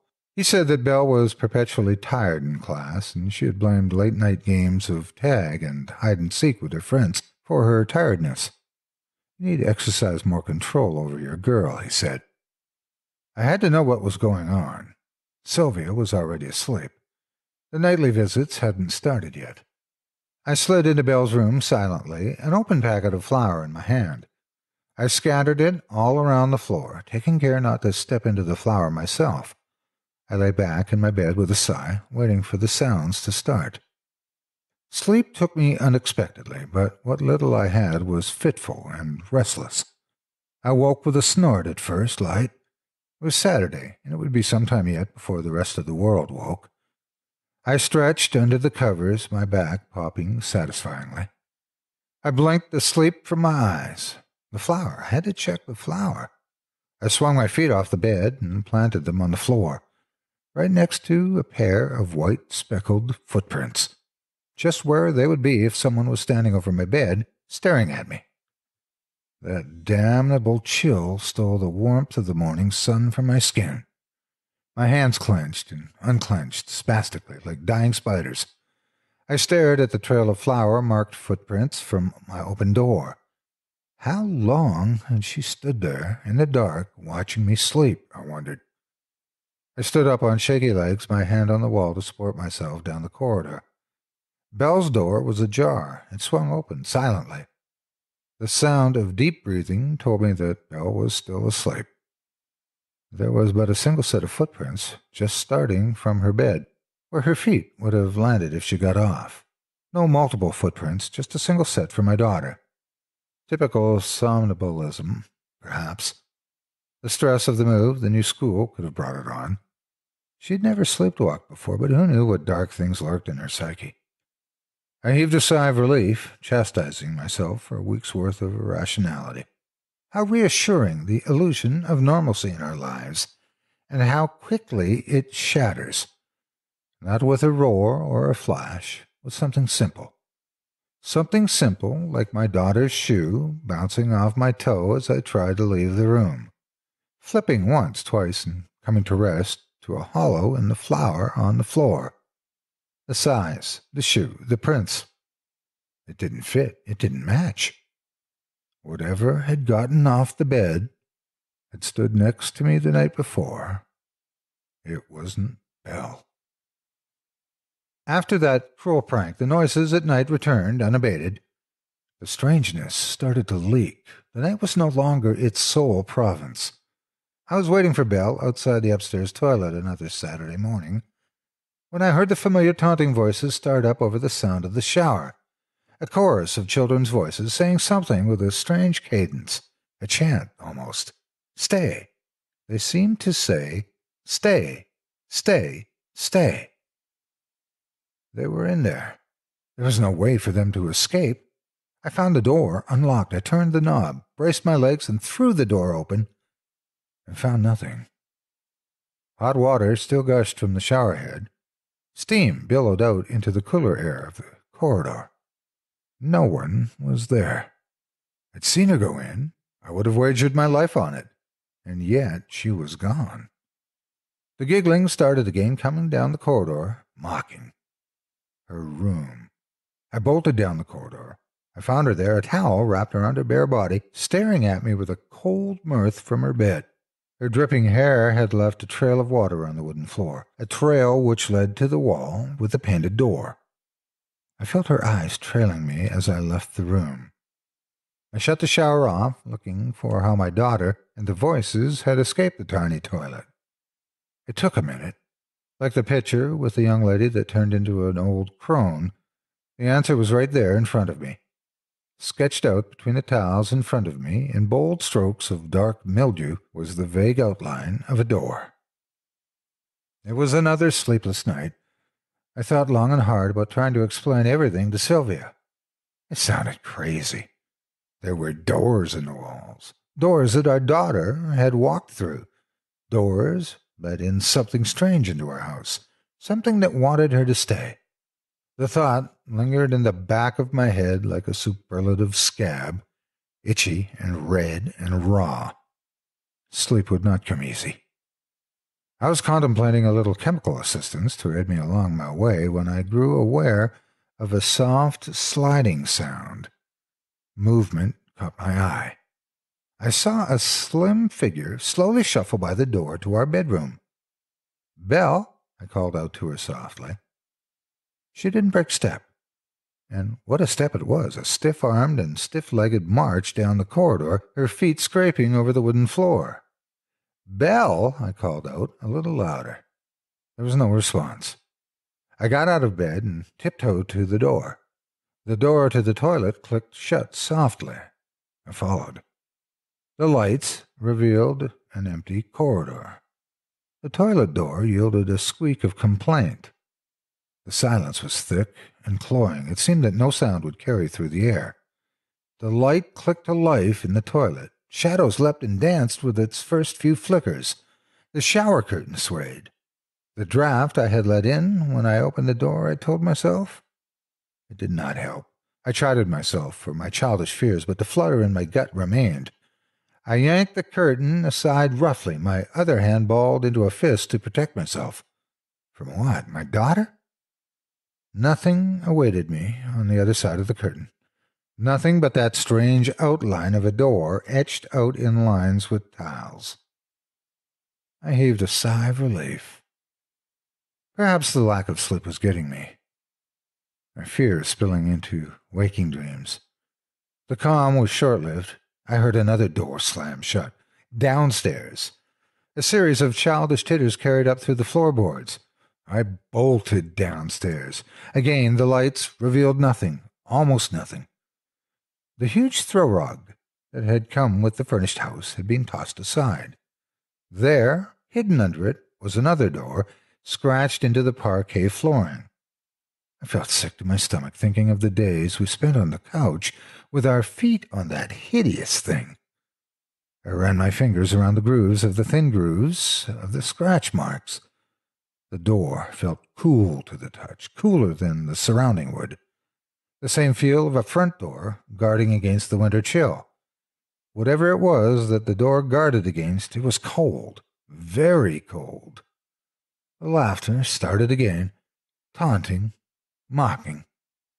I heard the creak of my daughter's footsteps on the stairs to the basement. The light of the living room seemed to shy away from the depths of the basement. I could make out Belle's outline just where the light of the living room met the darkness of the basement. The light switch was at the foot of the stairs. The steps sagged under my weight. Belle didn't turn around. I reached out to grab her shoulder. Her bony shoulder was icy cold. I pulled her towards me. I could just nearly see her face. Something blotted out the light. I blinked at the silhouette at the top of the staircase. "Daddy, why are all the lights on?" Belle's voice. Oh, God. Belle was at the top of the stairs. I felt the light caress of fingers on my hand, the girl in front of me, her fingers on mine. Her voice was a hoarse whisper, as though forced from a throat long turned to dust. "She's ours now," she giggled, and twisted away from my grasp, vanishing into the dark. The dark space under the house suddenly filled with the patter of feet on the dusty floor. 2 pairs, 3 pairs, until it seemed that an entire legion of light feet were dancing across the floor. The sound was deafening in that confined space. I reached forward and thumbed a light switch, only to be greeted by silence and the slowly settling dust. Something was wrong with the wall again. I already knew what to expect. With a sweep of my hand, I cleared the dust from the wall. Just as I expected, another door. This one, a huge set of double doors, painted on the wall with garish colors. Just before I left the basement, I saw the clean circles on the floor where the opening had just swept the dust away. We had to go. There was something dark in the house, something wholly unnatural about those strange painted doors. I sprinted up the stairs. "Grab some clothes," I told Belle as I passed her.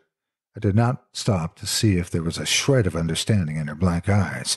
She turned and followed me silently upstairs. I shook Sylvia awake roughly. 4 weeks to the day we moved in, and we were fleeing our own home. She blinked asleep from her eyes. In hushed tones, I tried to explain the situation to her. The painted doors, the sound of children, the danger we were all in.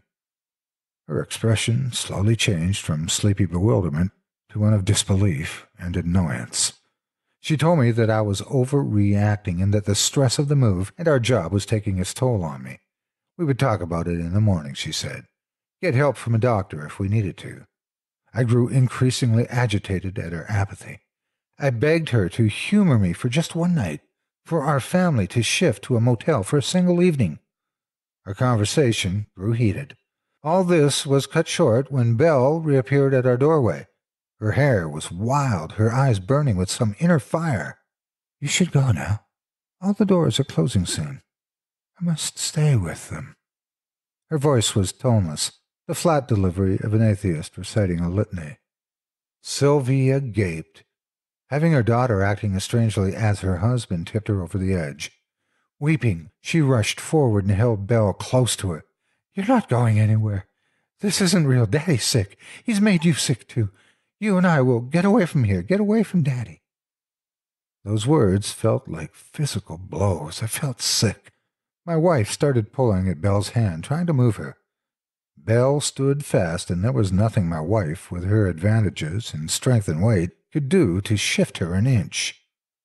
Sensing their prey about to invade them, the things in the house grew restless. Our rooms filled with the sound of feet on the floor, the sound of little feet running up and down the corridors. With a squeak, Sylvia pulled the door shut and leaned against it. The door shuddered on its hinges as unseen things flung themselves against it. Unsuccessful, the house grew silent. Sylvia stared at the doorknob. I shook my head, stepping off the bed. I had just gotten onto my feet when a new horror showed itself. Our wall was stretching, distending like a boil, bulging obscenely toward us. There was a door in our room, under the wallpaper. It had been there all along. Sylvia began to sob, big, hiccuping sobs of fear. We heard the tearing sound of the glue ripping off the walls. The blister of the wall took shape. I saw the hard edge of the door pressing, straining against the wallpaper, and behind that, the sharp points of fingers pressing against outwards. Many, many pairs of hands, and then a rip. A pale finger burst through the thick wallpaper. It hooked downwards and began to tear at the fabric. Sylvia and I were transformed by the sight, paralyzed by fear. Sylvia screamed as Belle tore herself free from her mother's grasp. Belle took another step forward and placed her hand on the light switch. In that moment, I saw my daughter again. For the last time. Her eyes sparkled with tears. "Don't look. You don't want to see them. I love you." With a flick of her wrist, she plunged the room into total darkness. The sound of the wallpaper ripping was very loud. The temperature in the room fell. It felt larger somehow, that we weren't in the bedroom of our home anymore, but in some vast and empty space.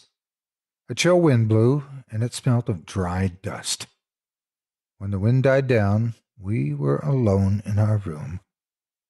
Our girl was gone. What is there left to say after that? We did what we could. We moved into a motel. The police came. They looked for prints. They asked questions. They took pictures. They broke down the walls behind the doors with their hammers. Nothing. The detectives came. They asked more questions. Hard questions sometimes. They took me away for a while. The doctors came. They cajoled and counseled.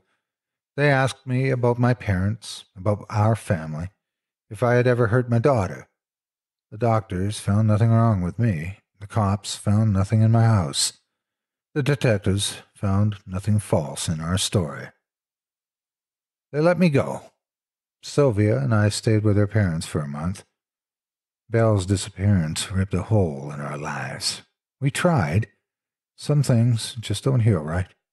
Other things don't heal at all. Things just weren't the same. The split was amicable. We just drifted. No arguments, no fights. Just a slow death of the love that had once bound us.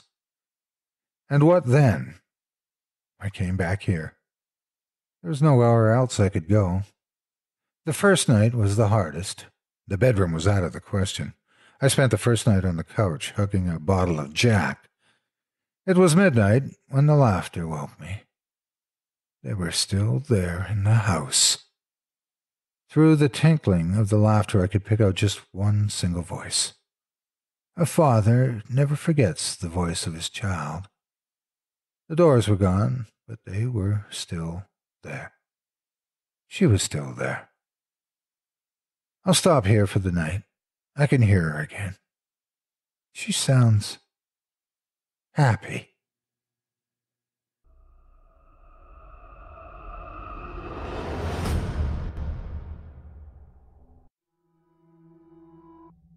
A Figure in the Fog by Michael Shadowswimmer77 Landry. The town of Arthur's Waite was dying. At least that's what Jamie's dad always said. The man tended to wax philosophical when he was drunk, which was often. Jamie would silently sit at the dinner table and listen to the man ramble on about how things had been different when he'd been growing up, how back then an honest day's work actually got you something. James' mother would sit silently at the other end of the table from his father, saying nothing, gaze firmly fixed on an empty space 6 inches in front of her face, only stirring to refill plates or glasses or to clear the dishes. Many days her unmoving, hollow eyes were ringed with various shades of purple and yellow. On those they weren't, the bruises were simply hiding, concealing themselves in places less visible. Once, last year, his father had been in a particularly black drunk. Profits at the factory were down. Rumor had it that the foreman would be releasing a handful of workers by the end of the week, and Jamie's dad reckoned he might be one of them. Jamie had lain in the bedroom he shared with his brother, staring at the ceiling for as long as he was able, tears quietly streaming down his face, listening to the shouts through the thin walls, accompanied by heavy thumps and soft moans. Finally, unable to bear the sounds any more, he got out of bed and retrieved his Little League bat from where it rested in the corner. He made it to the door when he felt a small hand tug on his pajama sleeve. "Jamie, don't go, Jamie." "Shut up, Lester." No, Jamie, don't leave me." "Get off." "Jamie, he'll hurt you." "Get off me. Go hide in the closet if you're scared." No. Jamie pulled his sleeve from Lester's grip and gave him a slight shove, enough to knock him back onto the bed. The little boy sat there, pitifully sobbing as Jamie slipped through the door. Noiselessly, he crept down the hallway toward the living room, holding the bat, cocked the way his coach had taught. Jamie carefully poked his head around the corner, eyes growing wide at the scene that had unfolded before him. His father stood in the middle of the room, a half-empty beer can in one hand, his belt in the other. His mother cowered in the far corner, hands held feebly in front of her, one eye already swollen shut. A red rage overtook Jamie, the emotion more powerful than anything he'd felt in his young life. In that moment, he made the decision to kill his father. He held his breath, stalking ever closer to the man that took a long pull from his drink. Whether he was warned by the slight widening of his wife's good eye or through some devilish intuition, Jamie's father turned just as Jamie raised his weapon. Screaming in anger and frustration, Jamie swung as hard as he could, only to have the bat plucked from his hands as easily as a child pulling the wings off of a fly. "You little shit!" The slap hit Jamie hard enough to see stars, his head snapping backwards, and he stumbled against the wall. The next blow crushed the air from his chest, and he crumpled to the ground, gasping for breath. "Think you're man enough to take a swing at me, huh?" Jamie tasted blood and heard a dull crack when his father kicked him in the ribs. He curled into a ball as the blows continued to fall. "See how you like the taste of your own medicine, boy." Jamie raised his arm to defend himself as the bat came down, smashing against his forearm. He screamed as he felt the bone snap. "Don't, huh? We're just getting started." Jamie's eyes widened in terror as his father raised the bat above his head, ready to deliver a crushing blow.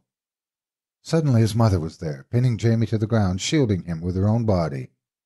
"Frank, you fucking animal! He's your son!"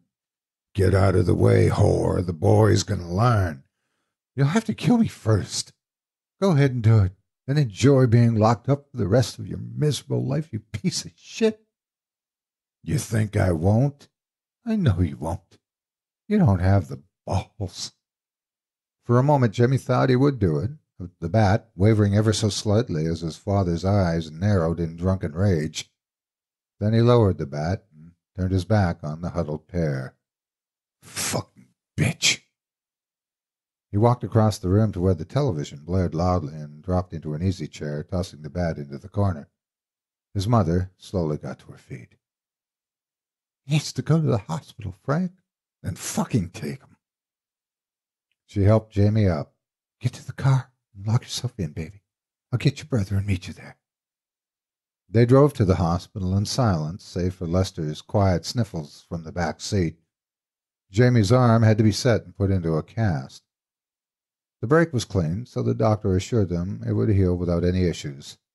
They also tightly wrapped his chest in medical tape, though fortunately the ribs were just cracked and bruised, not broken. Jamie lay slightly dozing in a hospital bed. Lester curled up under his unbroken arm, fast asleep, while his mother spoke softly to a woman in the hallway. They talked for a while, ever so often shooting concerned glances at him through the doorway. Finally, his mother came into the room and gently sat down next to him. "Who's that lady, Mom?" "No one, honey. She's just worried about how you got your injuries and how I got mine." "What'd you tell her?" "What I had to." Jamie grit his teeth in frustration. "Why do you stay with him, Mom? We could leave." His mother smiled sadly. "You'll understand someday. Now you have to promise me something, no matter what happens. Never try to do what you did tonight again." "But I mean it, Jamie. I would die if anything happened to you or your brother. I can take care of myself. You just have to trust me, babe." Lying there in the dark, feeling the slow rise and fall of his brother's chest as he softly snored beside him, Jamie lied to his mother for the first and only time in his life. "All right, Mom. I promise." A nurse came in and adjusted a knob on one of the tubes leading into his arm. Jamie felt his eyelids grow heavy as his mother stroked his forehead. "That's my brave boy. My brave, beautiful boy." Well, Jamie thought to himself as he drifted to sleep, it might not really be a lie. I said I wouldn't try again. Next time I just have to succeed. Jamie had slowly healed over the coming weeks. His arm itched under the cast, but the worst part was the cracked ribs, which ached constantly and sent sharp pains running through his side whenever he took a deep breath. One night he lay in bed, fitfully trying to get comfortable, when the dark shape of his father loomed over him from the doorway. Terrified, he remained absolutely still, feigning sleep. To his surprise, the man sat down next to him, quietly weeping. "Oh, my boy, I'm so sorry." He stayed there for several minutes, Jamie trying desperately not to gasp from the pain radiating from his ribs. "What the fuck do you think you're doing?" Jamie's mother stood in the doorway. No, you don't get to feel sorry for this. You don't get to touch him." "Please, Mary." "Don't you fucking dare. You're not his father. Not after what you did.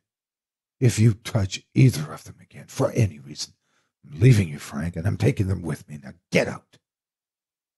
Shoulders hunched, his father stumbled from the room, closing the door behind him. It was a long time before Jamie managed to fall asleep. Since then, Jamie had been waiting for an opportunity to kill his father. He'd come close a few times, evenings when his father would be passed out in front of the TV, a line of drool slowly dripping down his chin. But something always held him back. Jamie told himself it was the promise he made to his mother, but the small, honest part of his mind knew it was because he was afraid. He still remembered the pain. For his father's part, he hadn't touched Jamie or Lester since that night. It probably helped that somehow he managed to avoid the layoffs at the factory. Certainly he still got drunk regularly, and on many occasions would slap his wife around. But things never got quite as bad as that time. There was less shouting involved now. The abuse had become almost a casual action, done out of reflex rather than emotion. Jamie's anger had cooled from the burning rage it was when he made the decision to kill his father to a low, calculating heat. He was patient, and he watched, knowing that someday he would have his moment. Until then, Jamie spent his evenings numbly sitting at the dinner table, listening to his drunk of a father go on about the good old days. Lester at least seemed to be oblivious to the dark undercurrents in the house. Even now the 8-year-old was making faces across the table at Jamie, trying to get him to laugh. Jamie thought about trying to kick him under the table, but he decided not to. He didn't want to draw attention to himself. "This town is going to hell, I tell you," his father spoke between bites of roast. "Unemployment through the roof, homeless bums passed out on every other street corner." He took a swig of beer. "And don't even get me started about all the disappearing kids. That little Fontaine girl's the latest one last week. Her dad stopped by the factory today out of his goddamn mind." Jamie felt a hollow pit appear in his stomach as his mind registered what his father had just said. He spoke up without thinking. "What? Morgan's missing?" His father frowned. "No, not Morgan. The other one, the sister, Claire." Relief washed over Jamie, quickly followed by shame. He'd known Morgana Fontaine for years. The first day of second grade, another boy had pulled on her raven black hair braid, and Jamie shoved him away. Morgan, needing no one to fight her battles for her, turned and punched the boy in the nose. Sitting next to each other in the school office, waiting to see the principal, they quietly joked about the open-mouthed, gaping look on the boy on his face as he sat on the ground trying to contemplate what had just happened. They'd been friends ever since. For the last year or so, Jamie had felt his feelings toward her changing toward something deeper than friendship. Her sister, Claire, was about the same age as Lester. Jamie knew the girl, certainly. He often walked the sisters home after school, with Lester dragging his feet behind him. But Jamie was really only there to spend time with Morgan. The emotions he felt about it weren't well defined as of yet, but something in his stomach had heaved in the brief moment he had thought she was missing. His relief was that she wasn't offset by the knowledge that she would surely be devastated by Claire's disappearance. Neither girl had been in school the last 2 days, and this explained why. "Mom, may I be excused, please?" She hadn't finished her nod before Jamie was halfway out the door. The Fontaine's house was only a few streets down, and he could be there in minutes. He'd meant to go see Morgan before now, but the thought of the dark looks her mother always gave him whenever he walked the girls home had warded him off from showing up uninvited. "Back before dark, boy," his father yelled after him, or you'll be the next one on the side of a milk carton. He'd gone 3 blocks when he heard a high-pitched voice calling his name behind him. Jamie, Jamie, wait for me. He turned and saw Lester running as fast as his legs would carry him. Jamie stopped and waited for him to catch up. He arrived, panting, hands on his knees, trying to catch his breath. Jamie frowned. What do you think you're doing, Sprout? Mom said I could go with you. Claire's my friend, too. Yeah, well, maybe I don't feel like having you tag along. Mom said I had to stick with you, and that if you didn't want me to come, you had to walk me back home. Jamie ground his teeth. Fine. But you stay right with me and do what I say, got it? Lester nodded seriously. Right. First things first, keep your mouth shut. What'd I just say? Mouth shut, or I'll walk you home. It won't take that long to drop you off. Lester grudgingly nodded again, his excitement at being allowed to come somewhat tempered. Good. Let's go. They continued down the street and made the turn onto Blackwood Drive, reaching the Fontaines a few minutes later. Walking up the steps with Lester close on his heels, Jamie knocked firmly on the door. Half turning towards the road as he waited, Jamie's eyes fell on the dilapidated building a little farther down the street, as they often did when he walked Morgan home. It must have been really something back in its day, what with its massive stone walls and windows, enormous garden and high iron fence. But the wicker house had been abandoned for more than 40 years. The walls were dirty and the windows broken, the garden so overgrown it more closely resembled a jungle, and the fence was mottled with rust. The wicked spikes, jutting out on the top of the posts, still looked plenty sharp, though. Jamie felt an involuntary shiver crawl down his spine. People said the place was haunted, and it was easy to see why, even in the daylight. Quick steps approached from inside the house, and Jamie turned back just as the door swung open. Mrs. Fontaine stood there, a tissue held in one hand, and her eyes tinged with red. It was obvious she had been crying. Good evening, Mrs. Fontaine. We heard about Claire. We were hoping we could see Morgana. Jamie was always careful to use Morgan's full name around her mother. Morgan hated it, but her mother was especially particular in that regard. We're terribly sorry about what's happened. Lester nodded solemnly next to him, so far continuing to obey the order to keep his mouth shut. For a moment, Jamie was afraid the woman would slam the door in their faces and send them packing, but then she bent over and swept both of them up in a hug. Of course, boys. Come in. It's a trying time, and Morgana needs her friends to help her through this. She's upstairs. Thank you, ma'am. Lester followed closely as Jamie went up the stairs and down the hallway to Morgan's room. He knocked lightly and waited a moment. All was quiet. He knocked again and called softly through the door. Morgan, it's Jamie. I've got Lester with me. We came to see you. There was a moment of silence before she answered. Go away, Jamie. Her response from within was muffled through the door. I don't want to see anyone. Oh, come on, don't be like that. Even your mom said we should come up. And you know how she usually feels about me even standing out on your porch. Please, Morgan. Lester piped up from beside him. We heard about Claire. My daddy told us she's missing. We just want to make sure you're okay. Jamie glared down at his brother and briefly considered tweaking him on the side of the ear before he heard movement on the other side of the door. After a brief scrambling at the handle, it creaked open a few inches, and Morgan peered through the crack. The interior of the room was dark, and Morgan squinted into the light of the hallway. Jamie's heart lurched into his throat. She looked awful. Unlike her mother, Morgan's eyes weren't red from crying, but were bloodshot just the same. Deep circles under her eyes suggested she hadn't slept for the last several days, and her raven-black hair was snarled into a tangled bird's nest on top of her head. She looked thinner than normal, as if she hadn't been eating. Getting her bearings, she eyed Lester with an appraising look. Missing, huh, twerp? That's what they're saying? That's what you think is going on? Her laugh had a slight manic tone to it, and continued for several moments too long. Jamie and Lester exchanged a concerned glance before she finally regained control of herself. Hey, Sorry about that. I haven't slept in a few days. You better come in before Mom changes her mind." She opened the door wider and made a sweeping gesture with her arms. Jimmy walked through the door with Lester following, gripping his hand tightly. The room was a mess. It was hard to see details in the dark, but Jamie could smell the dirty clothes heaped about the room and noticed piles of used dishes stacked here and there throughout.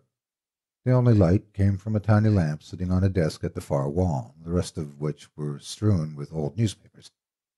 A small, leather-bound book that looked like a diary or journal lay open in the middle of the desk.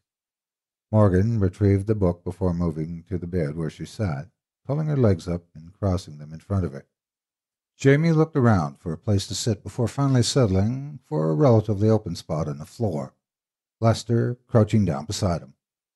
Morgan stared at the two boys, unblinking, like a bird of prey on its perch, deciding what to do with the morsel it had just spied in the field below. Jamie tried to think of something to say, but his mind was strangely blank. Instead, he cleared his throat in the uncomfortable silence. Finally, Morgan apparently made up her mind. "What do you know about Thomas Wicker?" she asked. "What, you mean the millionaire, the one whose old house is down the block?" "That's the one, yeah. What do you know about him?" Jamie was confused by the line of questioning. "Well, like I said, he was a millionaire. I think he had some oil fields or something, and he was some kind of explorer. Had all kinds of weird stuff he did in Africa and all over the place. He built that house about 40 years ago, and he had a wife, but she disappeared a few years after that. And, he trailed off. Yes, her face remained blank, but conveyed an air of expectation. He killed himself, Lester whispered softly. He killed his maid and the gardener, and then he jumped out of the attic window. Jamie glared at Lester. How do you know about that, Squirt? Lester stared at the ground. Timmy Boyle told the story at school, but everybody knows, Jamie. Morgan's lips curved slightly up into a smile. There was no warmth in her. That's right. Everybody knows, and everybody's wrong. She chuckled, slightly patting the book on her lap. This book, it has the truth. And let me tell you, boys, in this case, the truth is a whole hell of a lot stranger than fiction. Jamie eyed the book skeptically. Oh, yeah? What is that thing, anyway? This whole thing? Morgan's tone was playful, but her eyes deadly serious. Why, nothing less than a journal of Thomas Wicker. It took Jamie a half hour to page through the journal. He didn't read it in depth, other than a few passages Morgan had specifically marked. Lester trying to lean over his shoulder the whole time. Finally, he reached the end. Where did you find this thing? What do you think? In that fucking house, buried under piles of papers up in the attic. You went in there? Morgan, you must be crazier than he was. There's no way the stuff in this book is true. Wicker must have been insane. I mean, he was insane, remember? He killed those people who worked for him, then he killed himself. The stuff he wrote in here is the rambling of a lunatic. Morgan scowled at him. Yeah? How stupid do you think I am? Seriously. That I'm just going to believe something that's written in an old book? Jamie frowned. What are you talking about? You mean you've got more? She rolled her eyes and got up from the bed, moving toward the desk. Loads more. The police report from the night Wicker killed himself. News articles about his so-called wife before she mysteriously vanished. And stories. Tons and tons of stories from people claiming to have seen her after she disappeared. But that's nothing. Just ghost stories to frighten kids. He stopped as he saw her eyes threaten to overflow with tears. Angrily, she wiped them away. That's what I thought, too, at first, but then... Her voice broke in a sob. Whispering, she spoke almost to herself, her gaze fixed straight ahead, eyes staring at nothing. It was just a dare. It was just a stupid dare. Jamie felt like he'd been hit in the gut, his breath short like the time his father had cracked his ribs. "Morgan, what did you do?" She turned to look at him. The tears had come back, and this time they ran down her face. "Oh, God, Jamie, I think I killed my sister." Jamie felt the world start to spin. Morgan took a couple of moments to compose herself, then she began. "We'd grown up listening to the stories, everyone had. You'd think that maybe living down the street from the house, you'd eventually get used to it, but I never did. I can never look at it without getting creeped out. I hate being scared, and finally a couple of weeks ago, I decided I'd do something about it." The breath hitched in her throat before she went on. "I didn't tell you or anyone else at school because I was afraid you'd make fun of me. This just sort of became my pet project. I started at the library, went through all the old records they had to find out everything I could about the house. There's a lot, more than a lot. Wicker was basically the closest thing this town had to a celebrity back in the day, so the newspapers carried the story for weeks after he died, hit it from every angle. The one thing they had absolutely no information on was his wife. She moved over to the desk and picked up one of the old newspapers. The only hard evidence I could find to show that she was even for sure existed was this article here." She passed the paper to Jamie. The top article on the page was devoted to Lady Wicker, recounting stories and speculations that various people around town had made about her. It was accompanied by a picture of the second story of the house in much better condition than it currently stood, and Jamie could see the fuzzy image of a woman standing in the window, the only detail a surprising sharpness of her eyes. Finally, I got all I could out of the newspapers. For the amount of stories they ran after Wicker's death, they had surprisingly little actual information about him. So last week, I decided I'd go inside and see if I could find anything. I figured maybe once I saw what was in there, I'd be less scared. Claire insisted on going with me. You know how little siblings are. She looked pointedly at Lester before continuing. "I really hadn't thought we'd find anything, but once we snuck in, it looked like the house hadn't been touched in all this time. Once the police completed the investigation, they just sort of closed the front door and walked away. There's so many creepy stories about the place. I think it's kept a lot of people out who would have gone through it before now. I wish I would have done the same." She sighed. "There's still a whole bunch of weird stuff in there, masks and statues and all sorts of things. The room the picture in the paper shows as Mrs. Wicker has these symbols scrawled all over the walls. Eventually, we made our way up to the attic. The house is all run down, and some of the stairs were pretty rotten, but the ladder leading up to the attic was still there. I thought if I saw where he killed himself, that would be enough to cure me of my fear, so we went up and poked around. That's where I found this." She tapped the journal. "It was getting late, so we went back home. That's when I first started going through the book. I thought the same thing you did, that Wicker must have been nuts. But the worst part was that my fear hadn't gone away. Just the opposite. All the stuff in the book made me even more afraid, even though a part of me was telling myself it had to be make-believe. The next day, I was talking to Claire about it. She laughed at me and said I was scared of a stupid, empty house. I told her if she wasn't a scaredy cat, she should spend an hour in Mrs. Wicker's old room at midnight. I think she was afraid, but she didn't want to admit it in front of me. You know how little siblings are." She looked at Lester again. "So last Saturday we snuck out again. That's the first day the fog really came in. We were practically on top of the house before I could see it.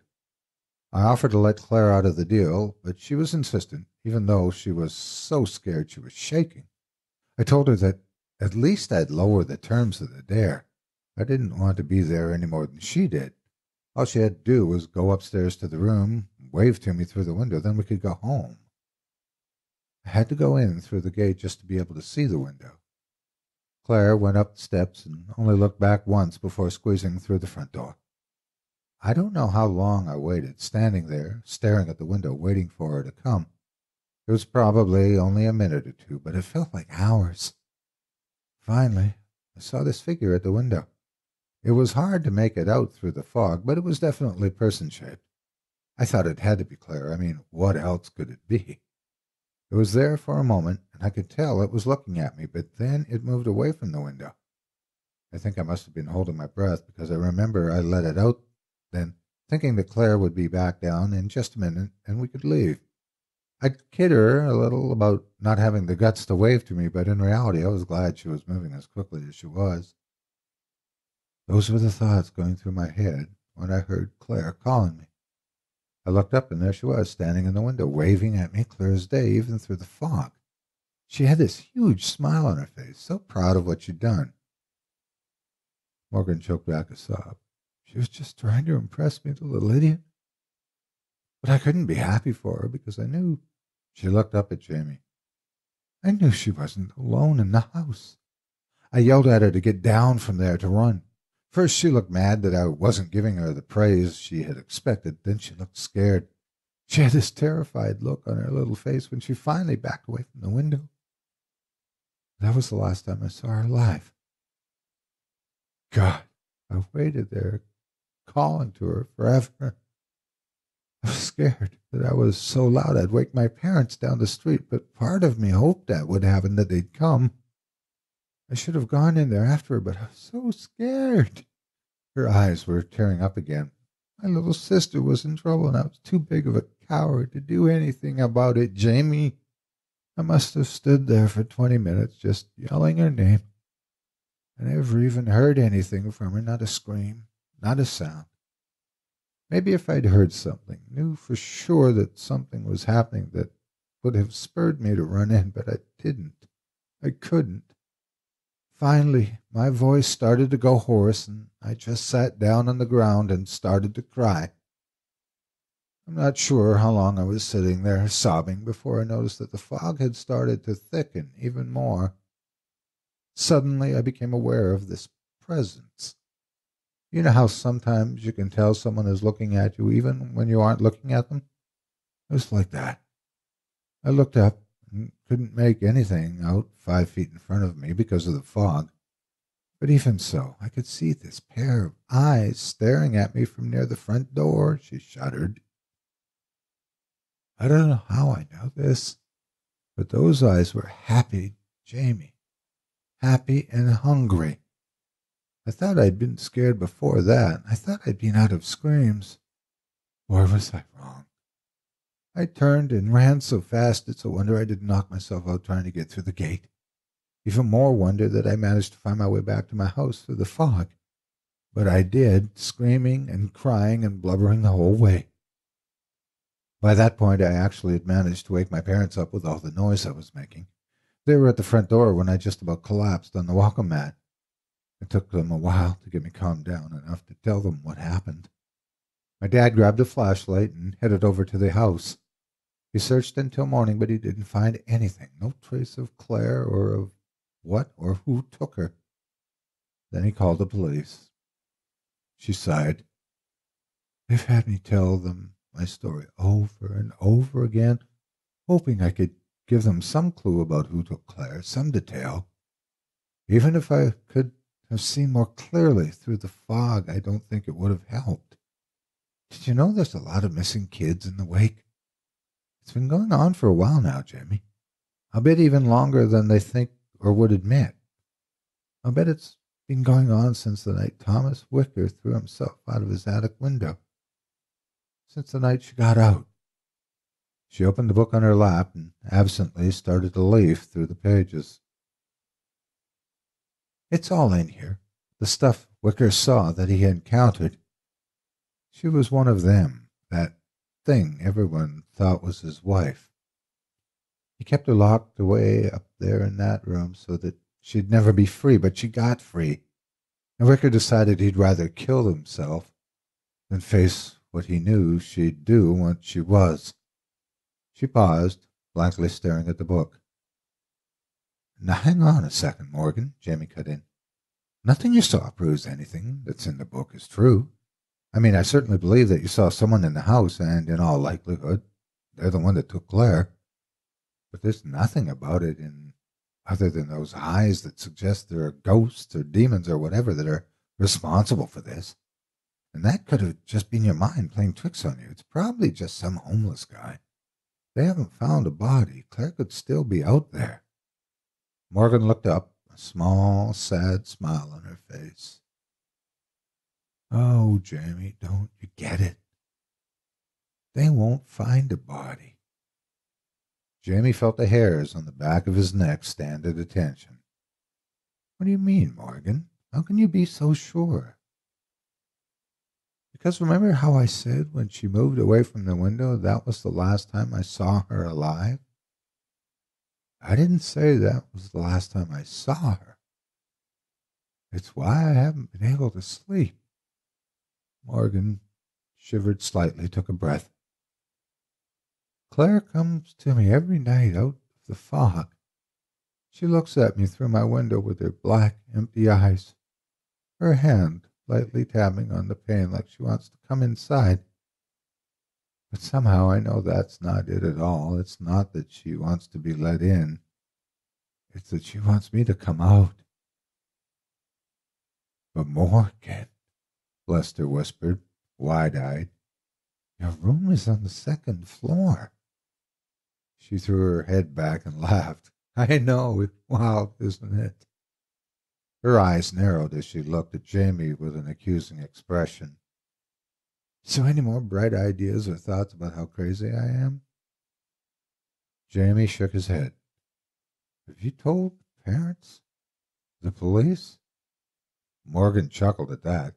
Told them exactly what? That some demon succubus stole my little sister and turned her into a monster? Come on, Jamie. You know they'd never even believe that, even with the journal to back up my story. You could have them stay with you, show her to them. Already tried it.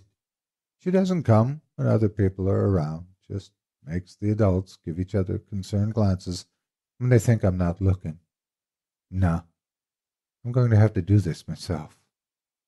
Jamie's voice was almost a whisper. Do exactly what? Morgan's mouth drew into a tight, hard smile. I put the bitch back in her cage, of course. Jamie only hesitated a moment before he nodded. Okay, what can I do to help? Jamie silently made his way down the empty streets toward Morgan's house. It hadn't been any trouble to sneak out. His dad was drunk as always, passed out in front of the TV. Nights like that, Mom went to bed early to avoid the possibility of waking him up and putting him in one of his black moods. It was too easy to walk out the front door with only the slightest creak of hinges to betray his exit. Lester hadn't wanted him to go, of course. The kid was terrified. But then, when he realized he wasn't going to convince Jamie to stay back, he tried to insist on coming himself. That wasn't going to happen.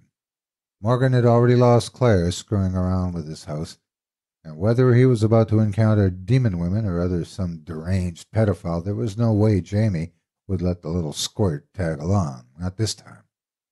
Morgan had laid out the bones of the plan earlier that day.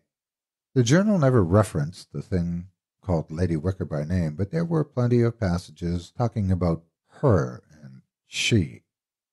Morgan also had found a detailed drawing that resembled the symbols on the walls of what had been Lady Wicker's prison. Some of the symbols were marred, Jamie, she said, opening book to the page in question. Strange letters that looked nothing so much as random scratches and scribbles covered the paper. I'm sure that's what let her get out of there. It can't be she's completely free, though, or she wouldn't still be hanging around the wake. My guess is that whatever did it just caused the cage door to open wide enough so she could stick her head out and snap at anything that gets too close. If we can fix the symbols, it'll close the door again. It seemed like a good plan, as far as Jamie could tell, except he would have preferred they go during the daylight. You think I don't want that too? Morgan looked at him incredulously.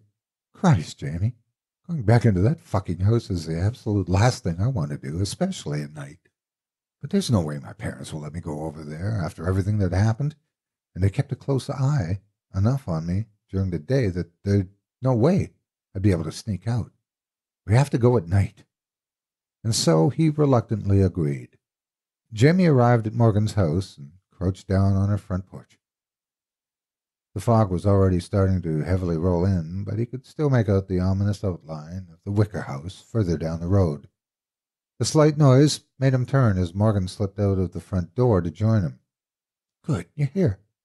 I didn't want to have to wait for you out here alone. No telling if my sister will decide to show up, and I really don't want to find out what happens if she does. Did you bring the paint and brushes?" Jamie patted the backpack slung over his shoulder. "Yeah. You have the journal?" Morgan held it up along with a battery-powered flashlight. "To help us see, so we can draw the symbols. Let's go. I want to get this over with." In silence, the pair stepped into the fog. The heavy iron gate screamed loudly as Morgan pushed it open far enough for them to squeeze through. Looking up, Jamie realized this was the closest he'd ever been to the Wicker House. The structure squatted like an insect, the gaze of its paneless windows radiating malevolence as tendrils of fog curled and wrapped around its eaves. Its empty gaze seemed to follow them as they made their way up the overgrown path and slipped through the front door. Once inside, Morgan switched on the flashlight, the white beam slicing through the otherwise pitch-black darkness. She played the light around a bit to orient herself in the gloom, and Jamie could see that what she'd said about the house was true. The place looked as if it hadn't been touched in 40 years, that it stood empty. Finding the staircase with the light, Morgan slowly moved up to the second floor, Jamie following closely on her heels, carefully avoiding the rotted steps. The top of the stairwell opened to a long hallway. The door at the far end cracked slightly open. Morgan fixed her light on the opening. "That's the one," she whispered in Jamie's ear. "Come on." He shivered, but he didn't know if it was from fear or from her closeness, the tingle of her breath on his skin. Silently they crept down the hall and soon found themselves in the room. Morgan passed the beam along the walls, and Jamie's mouth dropped open. The symbols were something to be seen in the journal, certainly, but they were a completely different matter in real life. The number of them was astounding, and it was obvious that they'd been painted on the walls with meaning and purpose, far from the jumble of scribbles he thought when he first saw them in the book. It seemed as if they glowed with a faint luminescence, and not for the first time Jamie wondered if conducting the repairs would be as easy as Morgan had made it out to be. Finally Morgan rested the light on the far wall, and Jamie could see exactly what she had meant. Several of the symbols were noticeably smudged, though it was impossible to tell what might have caused the damage. Jamie dropped his pack to the floor and hurriedly removed the 2 brushes and small can of paint he had stuffed inside. "Here, hold this so I can see." Morgan handed him the flashlight as she opened the journal to the page she had marked. Picking up the paint and a brush, she moved over to the damaged section. "Okay, shine it over here."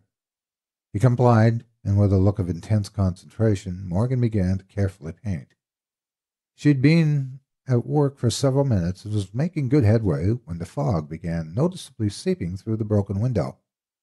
A feeling that he was being watched began to grow stronger, and Jamie felt a rash of goosebumps break out down his arms.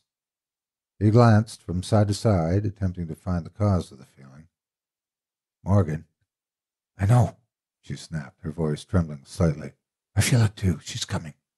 Just keep the beam steady. Finishing this is our only chance." She continued to work, and Jamie saw her brush shake slightly, small droplets of paint falling to the floor. A sudden cloud of fog boiled in through the window, and as he turned, he found himself facing the opposite corner of the room. From its depths peered a shocking, intense pair of eyes. They fixed on him. The gaze immediately locked his own, and in a moment Jamie felt his will drain away. The flashlight fell heavily to the floor at his feet. Jamie was floating in grayness, his mind as blank as the faceless fog surrounding him. He couldn't remember where he was or what he had been doing, but some part of him thought it might have been important. "Jamie!"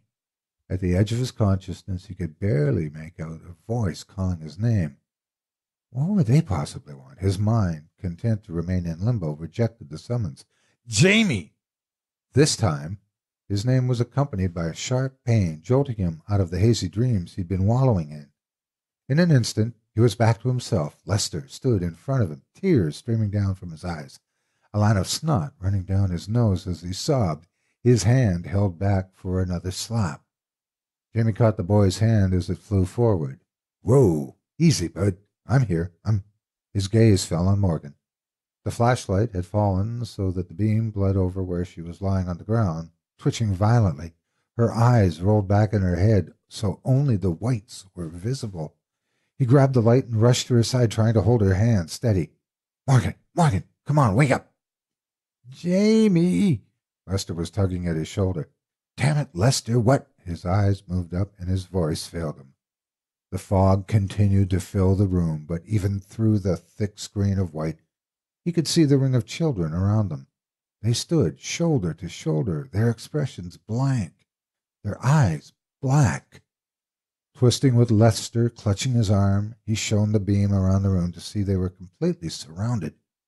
When the light reached the front of the room, it fell upon a figure lost in the fog, save for the same intense pair of eyes that had almost completely bewitched him before.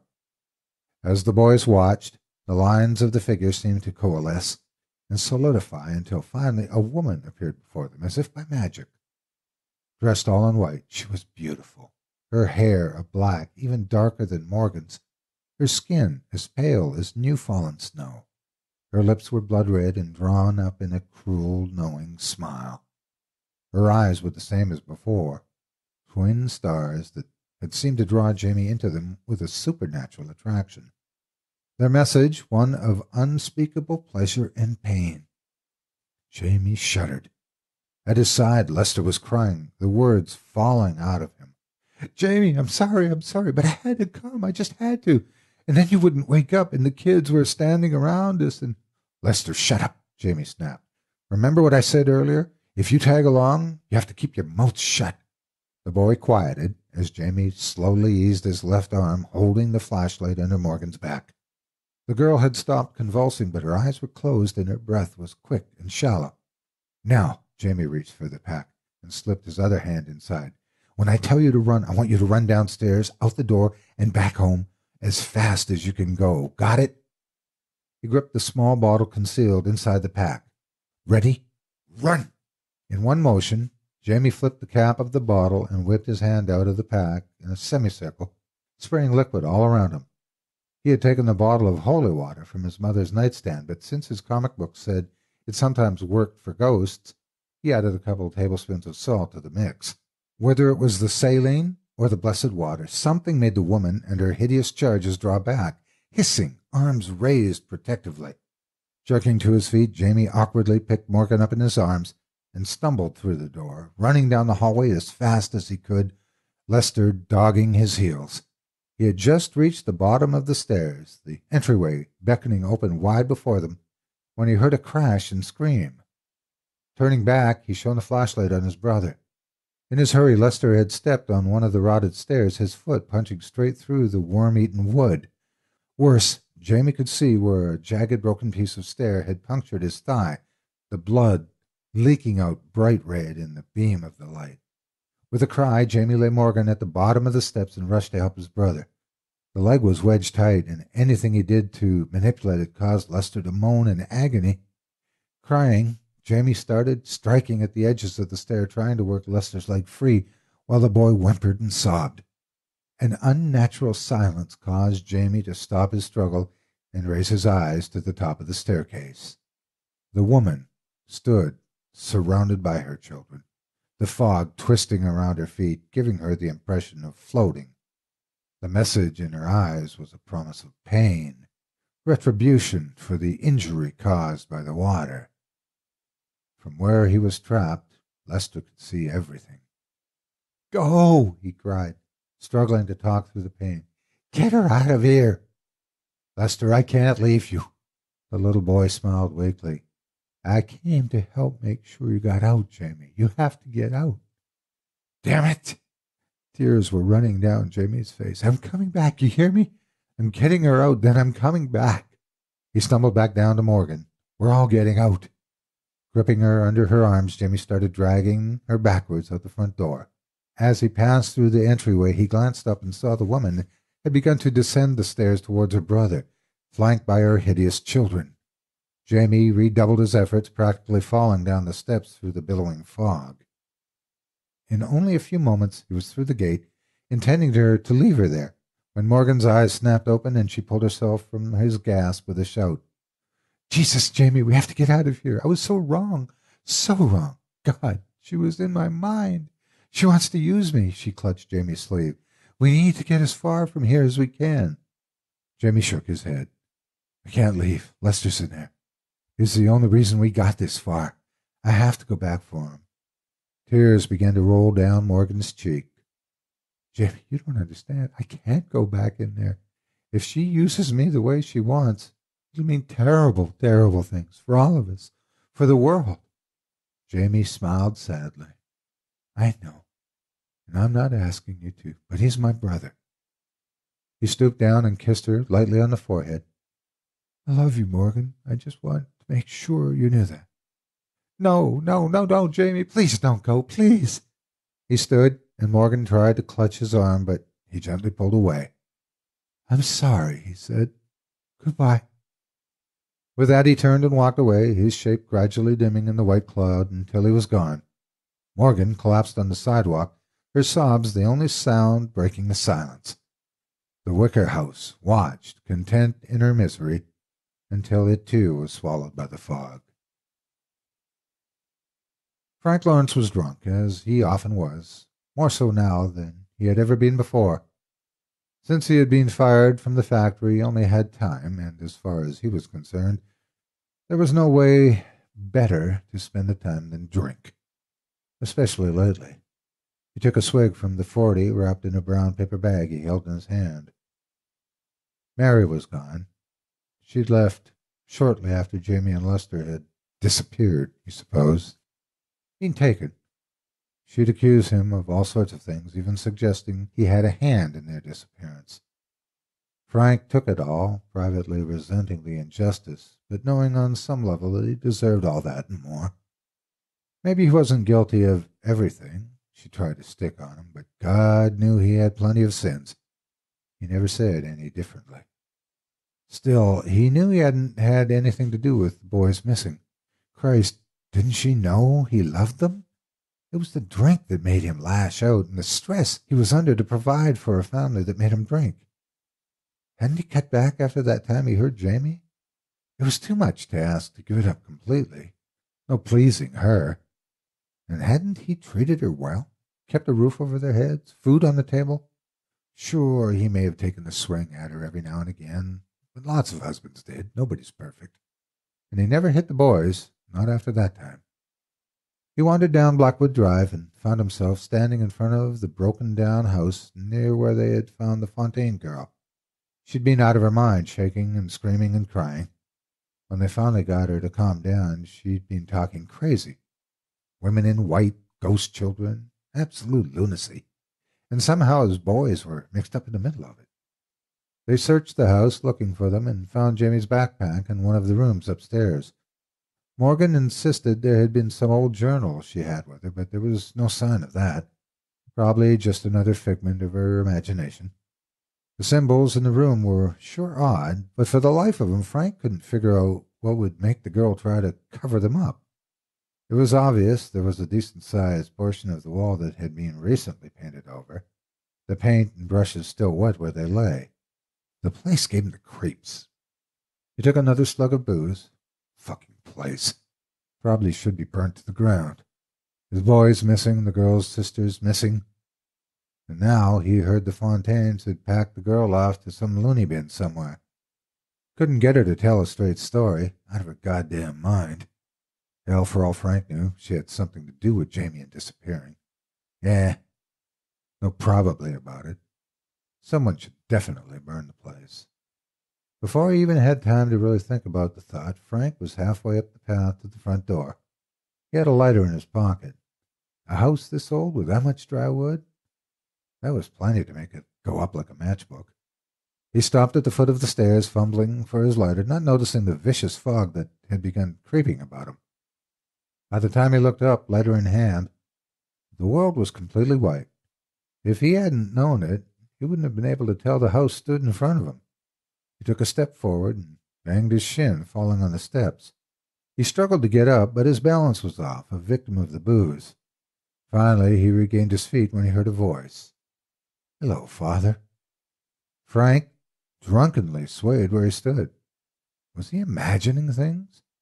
But no, there was Jamie in front of him, paler than usual and his eyes strangely black, but there was no mistaking his boy. "Jamie, is it really you?" He felt tears brimming in his eyes. "I missed you, boy, you and your brother." His pale son smiled slightly. "I'm sure you have. But don't worry, we're here now, and our mother is with us." Jamie moved forward, and to Frank's surprise, he saw Lester step beside him. And was that the other Fontaine girl next to them? It had to be. Frank dropped to his knees. "Missed you, boys. Missed you so much." He opened his arms, and they moved into his embrace, their arms tightly encircling his neck. "Missed you." The words trailed off as Frank saw a beautiful woman appear in the fog, her otherworldly eyes alight with joy and hunger. The cloud continued to thicken, until all that was visible were a few shadows that seemed to struggle briefly before falling still. There was no sound, as sighs and screams alike were drowned, lost in the fog, covered in a blanket of white. Arthur's wake continued to die.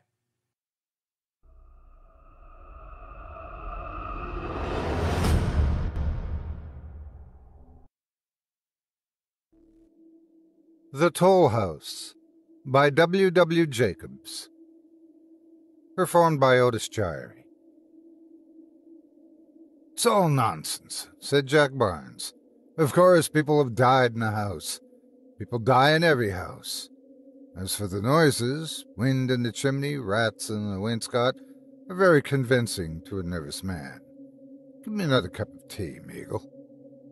"Lester and White are first," said Meagle, who was presiding at the tea-table at the Three Feathers Inn. "You've had 2.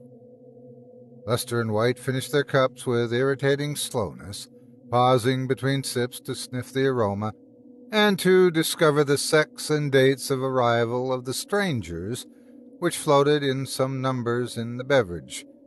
Mr. Meagle served them to the brim, and then, turning to the grimly expectant Mr. Barnes, blandly requested him to ring for hot water. "We'll try and keep your nerves in the present healthy condition," he remarked. "For my part, I have a sort of half-and-half belief in the supernatural." "All sensible people have," said Lester. "An aunt of mine saw a ghost once." White nodded. "I had an uncle that saw one," he said. "It's always somebody else that sees them," says Barnes. "Well, there is a house," said Meagle. "A large house at an absurdly low rent, and nobody will take it. It has taken toll of at least one life of every family that has lived there, however short the time. And since it has stood empty, caretaker after caretaker has died there. The last caretaker died 15 years ago." "Exactly," said Barnes. "Long enough ago for legends to accumulate." "I'll bet you a sovereign you won't spend the night there alone for all you talk," said White suddenly. "And I," said Lester. "No," said Barnes slowly. "I don't believe in ghosts, nor in any supernatural things whatever. All the same, I admit that I should not care to pass a night there alone." "But why not?" inquired White. "Wind in the chimney," said Meagle with a grin. "Rats in the wainscot," chimed in Lester. "As you like," said Barnes, coloring. "Suppose we all go," said Meagle. "Start after supper and get there about 11. We've been walking for 10 days now without an adventure, except Barnes's discovery that ditch water smells longest. It'll be a novelty at any rate, and if we break the spell by all surviving, the grateful owner ought to come down handsome." "Let's see what the landlord has to say about it first," said Lester. "There is no fun in passing a night in an ordinary empty house. Let us make sure that it is haunted." He rang the bell and, sending for the landlord, appealed to him in the name of our common humanity not to let them waste a night watching in a house in which spectres and hobgoblins had no part. The reply was more than reassuring, and the landlord, after describing with considerable art the exact appearance of a head which had been seen hanging out of a window in the moonlight, wound up with polite but urgent request that they would settle his bill before they went. "It's all very well for you young gentlemen to have your fun," he said indulgently, "but supposing as how you are all found dead in the morning, what about me? It ain't called the toll house for nothing, you know." "Who died there last?" inquired Barnes, with an air of polite derision. "A tramp," was the reply. "He went there for the sake of half-a-crown, and they found him next morning hanging from the balusters, dead." "Suicide," said Barnes, "unsound mind." The landlord nodded. "That's what the jury brought it in," he said slowly. "But his mind was sound enough when he went in there. I'd known him, off and on, for years. I'm a poor man, but I wouldn't spend the night in that house for £100. He repeated his remark as they started on their expedition a few hours later. They left as the inn was closing for the night, bolts shot noisily behind them, and as the regular customers trudged slowly homewards, they set off at a brisk pace in the direction of the house. Most of the cottages were already in darkness, and lights in others went out as they passed. "It seems rather hard that we have got to lose a night's rest in order to convince Barnes of the existence of ghosts," said White. "It's in a good cause," said Meagle. "A most worthy object, and sometimes seems to tell me that we shall succeed. You didn't forget the candles, Lester?" "I have brought 2, was the reply. "All the old man could spare." There was but little moon, and the night was cloudy. The road between high hedges was dark, and in one place, where it ran through a wood, so black that they twice stumbled in the uneven ground at the side of it. "Fancy leaving our comfortable beds for this," said White again. "Let me see. This desirable residential sepulchre lies to the right, doesn't it?" "Farther on," said Meagle. They walked on for some time in silence, broken only by White's tribute to the softness, the cleanliness, and the comfort of the bed, which was receding further and further into the distance. Under Meagle's guidance they turned off at last to the right, and, after a walk of a quarter-mile, saw the gates of the house before them. The lodge was almost hidden by overgrown shrubs, and the drive was choked with rank growths. Meagle leading, they pushed through it until the dark pile of the house loomed above them. "There is a window at the back where we can get in, so the landlord says," said Lester as they stood before the hall door. "Window?" said Meagle. "Nonsense. Let's do the thing properly. Where's the knocker?" He felt for it in the darkness and gave a thundering rat-tat-tat at the door. "Don't play the fool," said Barnes crossly. "Ghostly servants are all asleep," said Meagle gravely, "but I'll wake them up before I've done with them. It's scandalous, keeping us out here in the dark." He plied the knocker again, and the noise volleyed in the emptiness beyond. Then, with a sudden explanation, he put out his hands and stumbled forward. "Why, it was open all the time," he said, with an odd catch in his voice. "Come on." "I don't believe it was open," said Lester, hanging back. "Somebody is playing us a trick." "Nonsense," said Meagle sharply. "Give me a candle." "Thanks. Who's got a match?" Barnes produced a box and struck one, and Meagle, shielding the candle with his hand, led the way forward to the foot of the stairs. "Shut the door, somebody," he said. "There's too much draft." "It is shut," said White, glancing behind him. Meagle fingered his chin. "Who shut it?" he inquired, looking from one to the other. "Who came in last?" "I did," said Lester, "but I don't remember shutting it. Perhaps I did, though." Meagle, about to speak, thought better of it, and, still carefully guarding the flame, began to explore the house with the others close behind. Shadows danced on the wall and lurked in the corners as they proceeded. At the end of the passage they found a second staircase, and descending it slowly gained the first floor. "Careful," said Meagle as they gained the landing. He held the candle forward and showed where the balusters had broken away. Then he peered curiously into the void beneath. "This is where the tramp hanged himself, I suppose," he said thoughtfully. "You've got an unwholesome mind," said White as they walked on. "This place is quite creepy enough without your remembering that. Now let's find a comfortable room and have a little nip of whiskey apiece and a pipe. How will this do?" He opened a door at the end of the passage and revealed a small square room.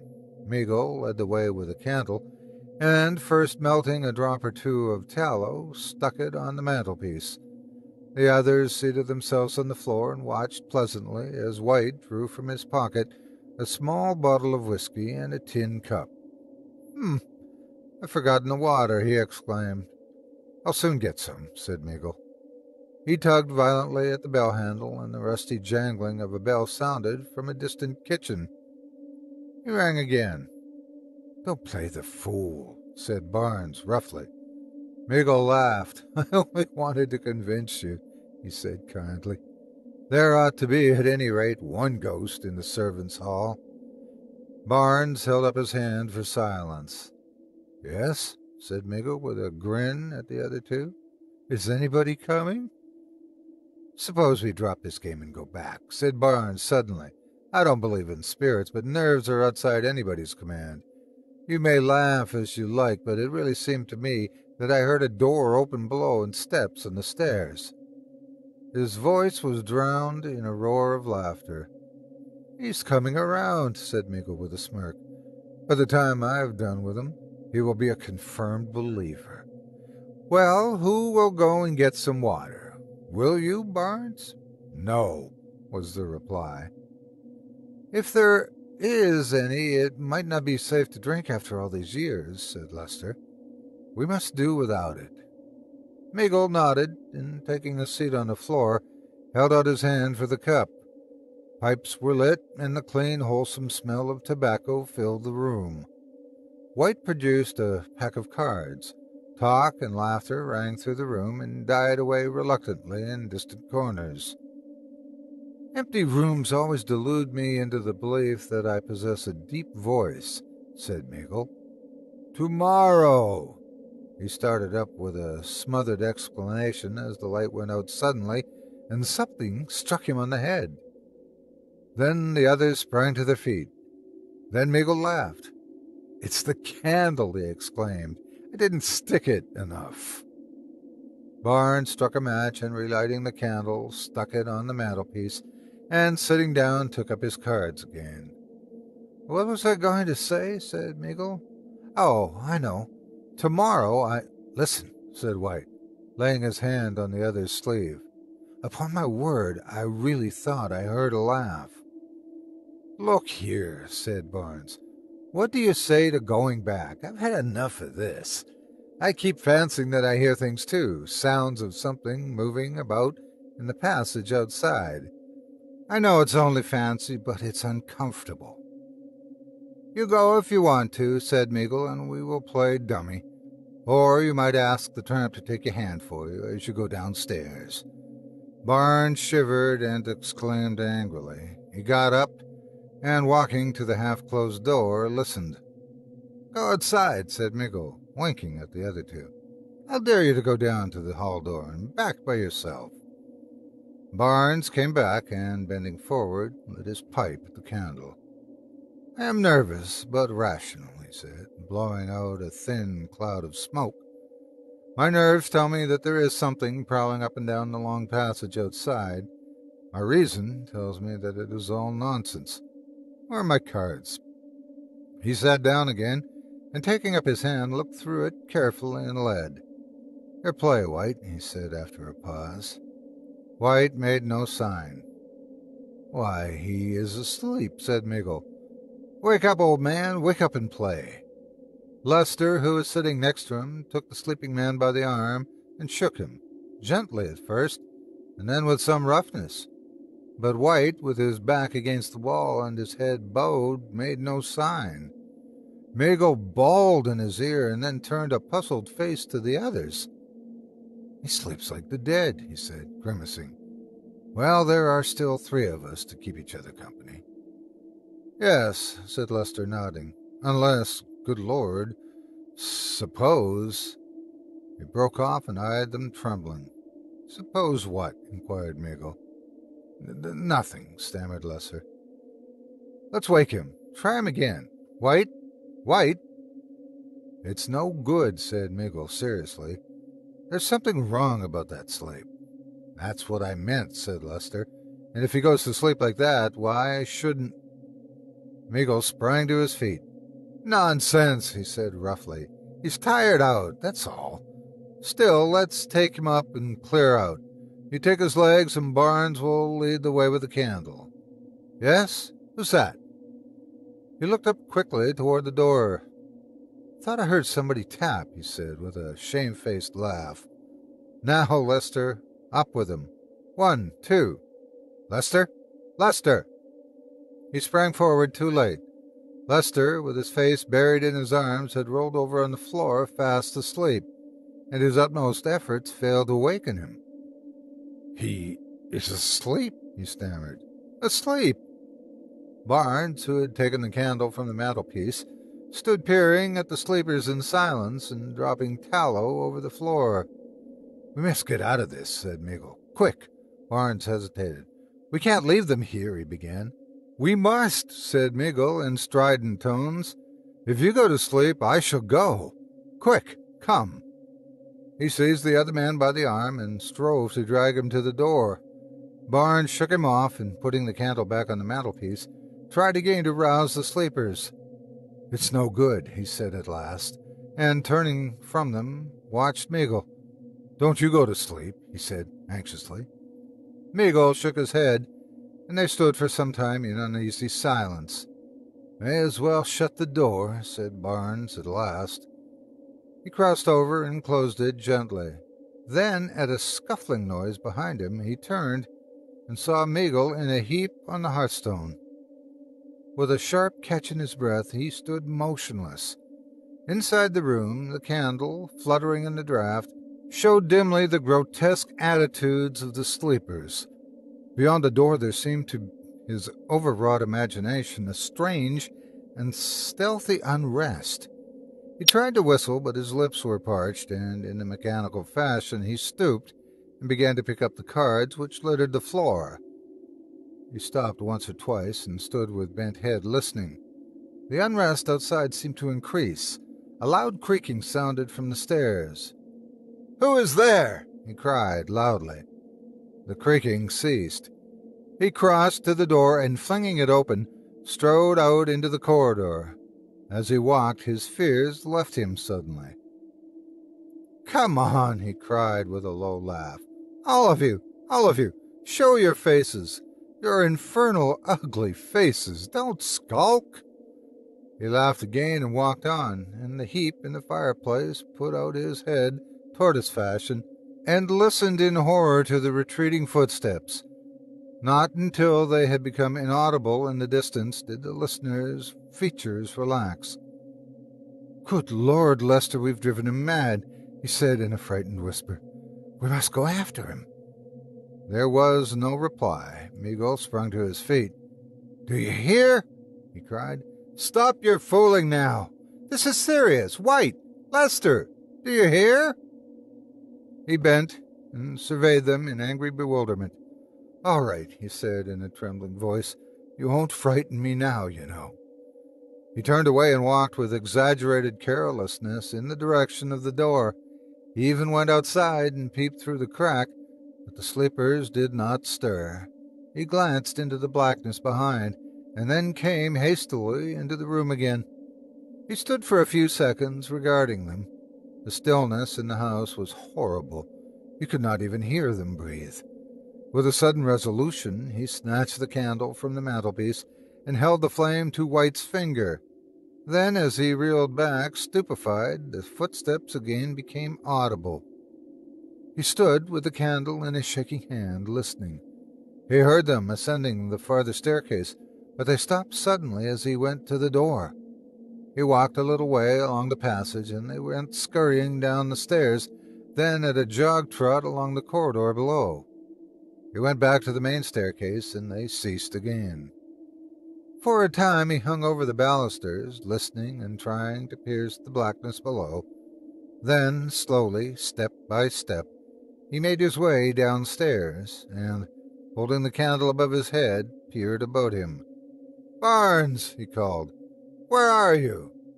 Shaking with fright, he made his way along the passage, and summoning up all of his courage, pushed open doors and gazed fearfully into empty rooms.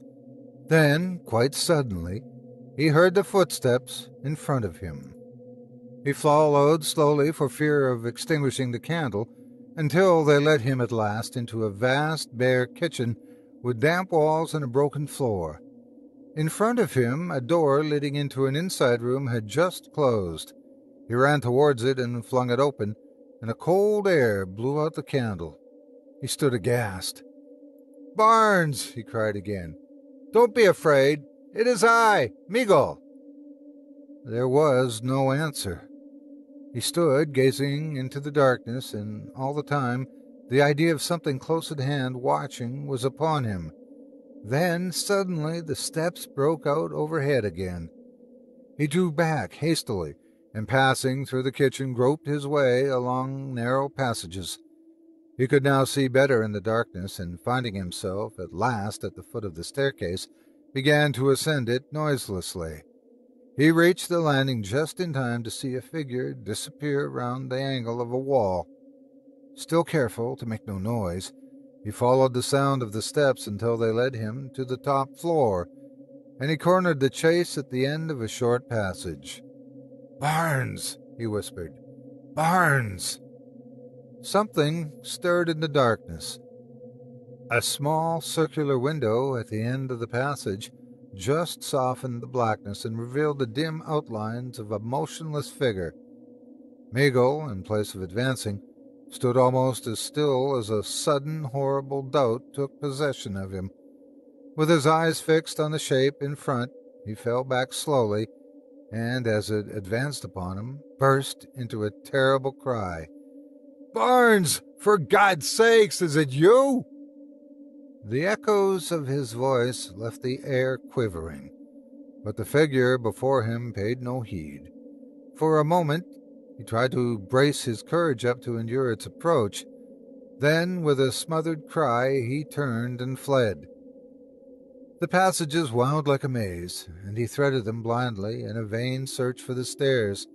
If he could get down and open the hall door. He caught his breath in a sob. The steps had begun again. At a lumbering trot they clattered up and down the bare passages, in and out, up and down, as though in search of him.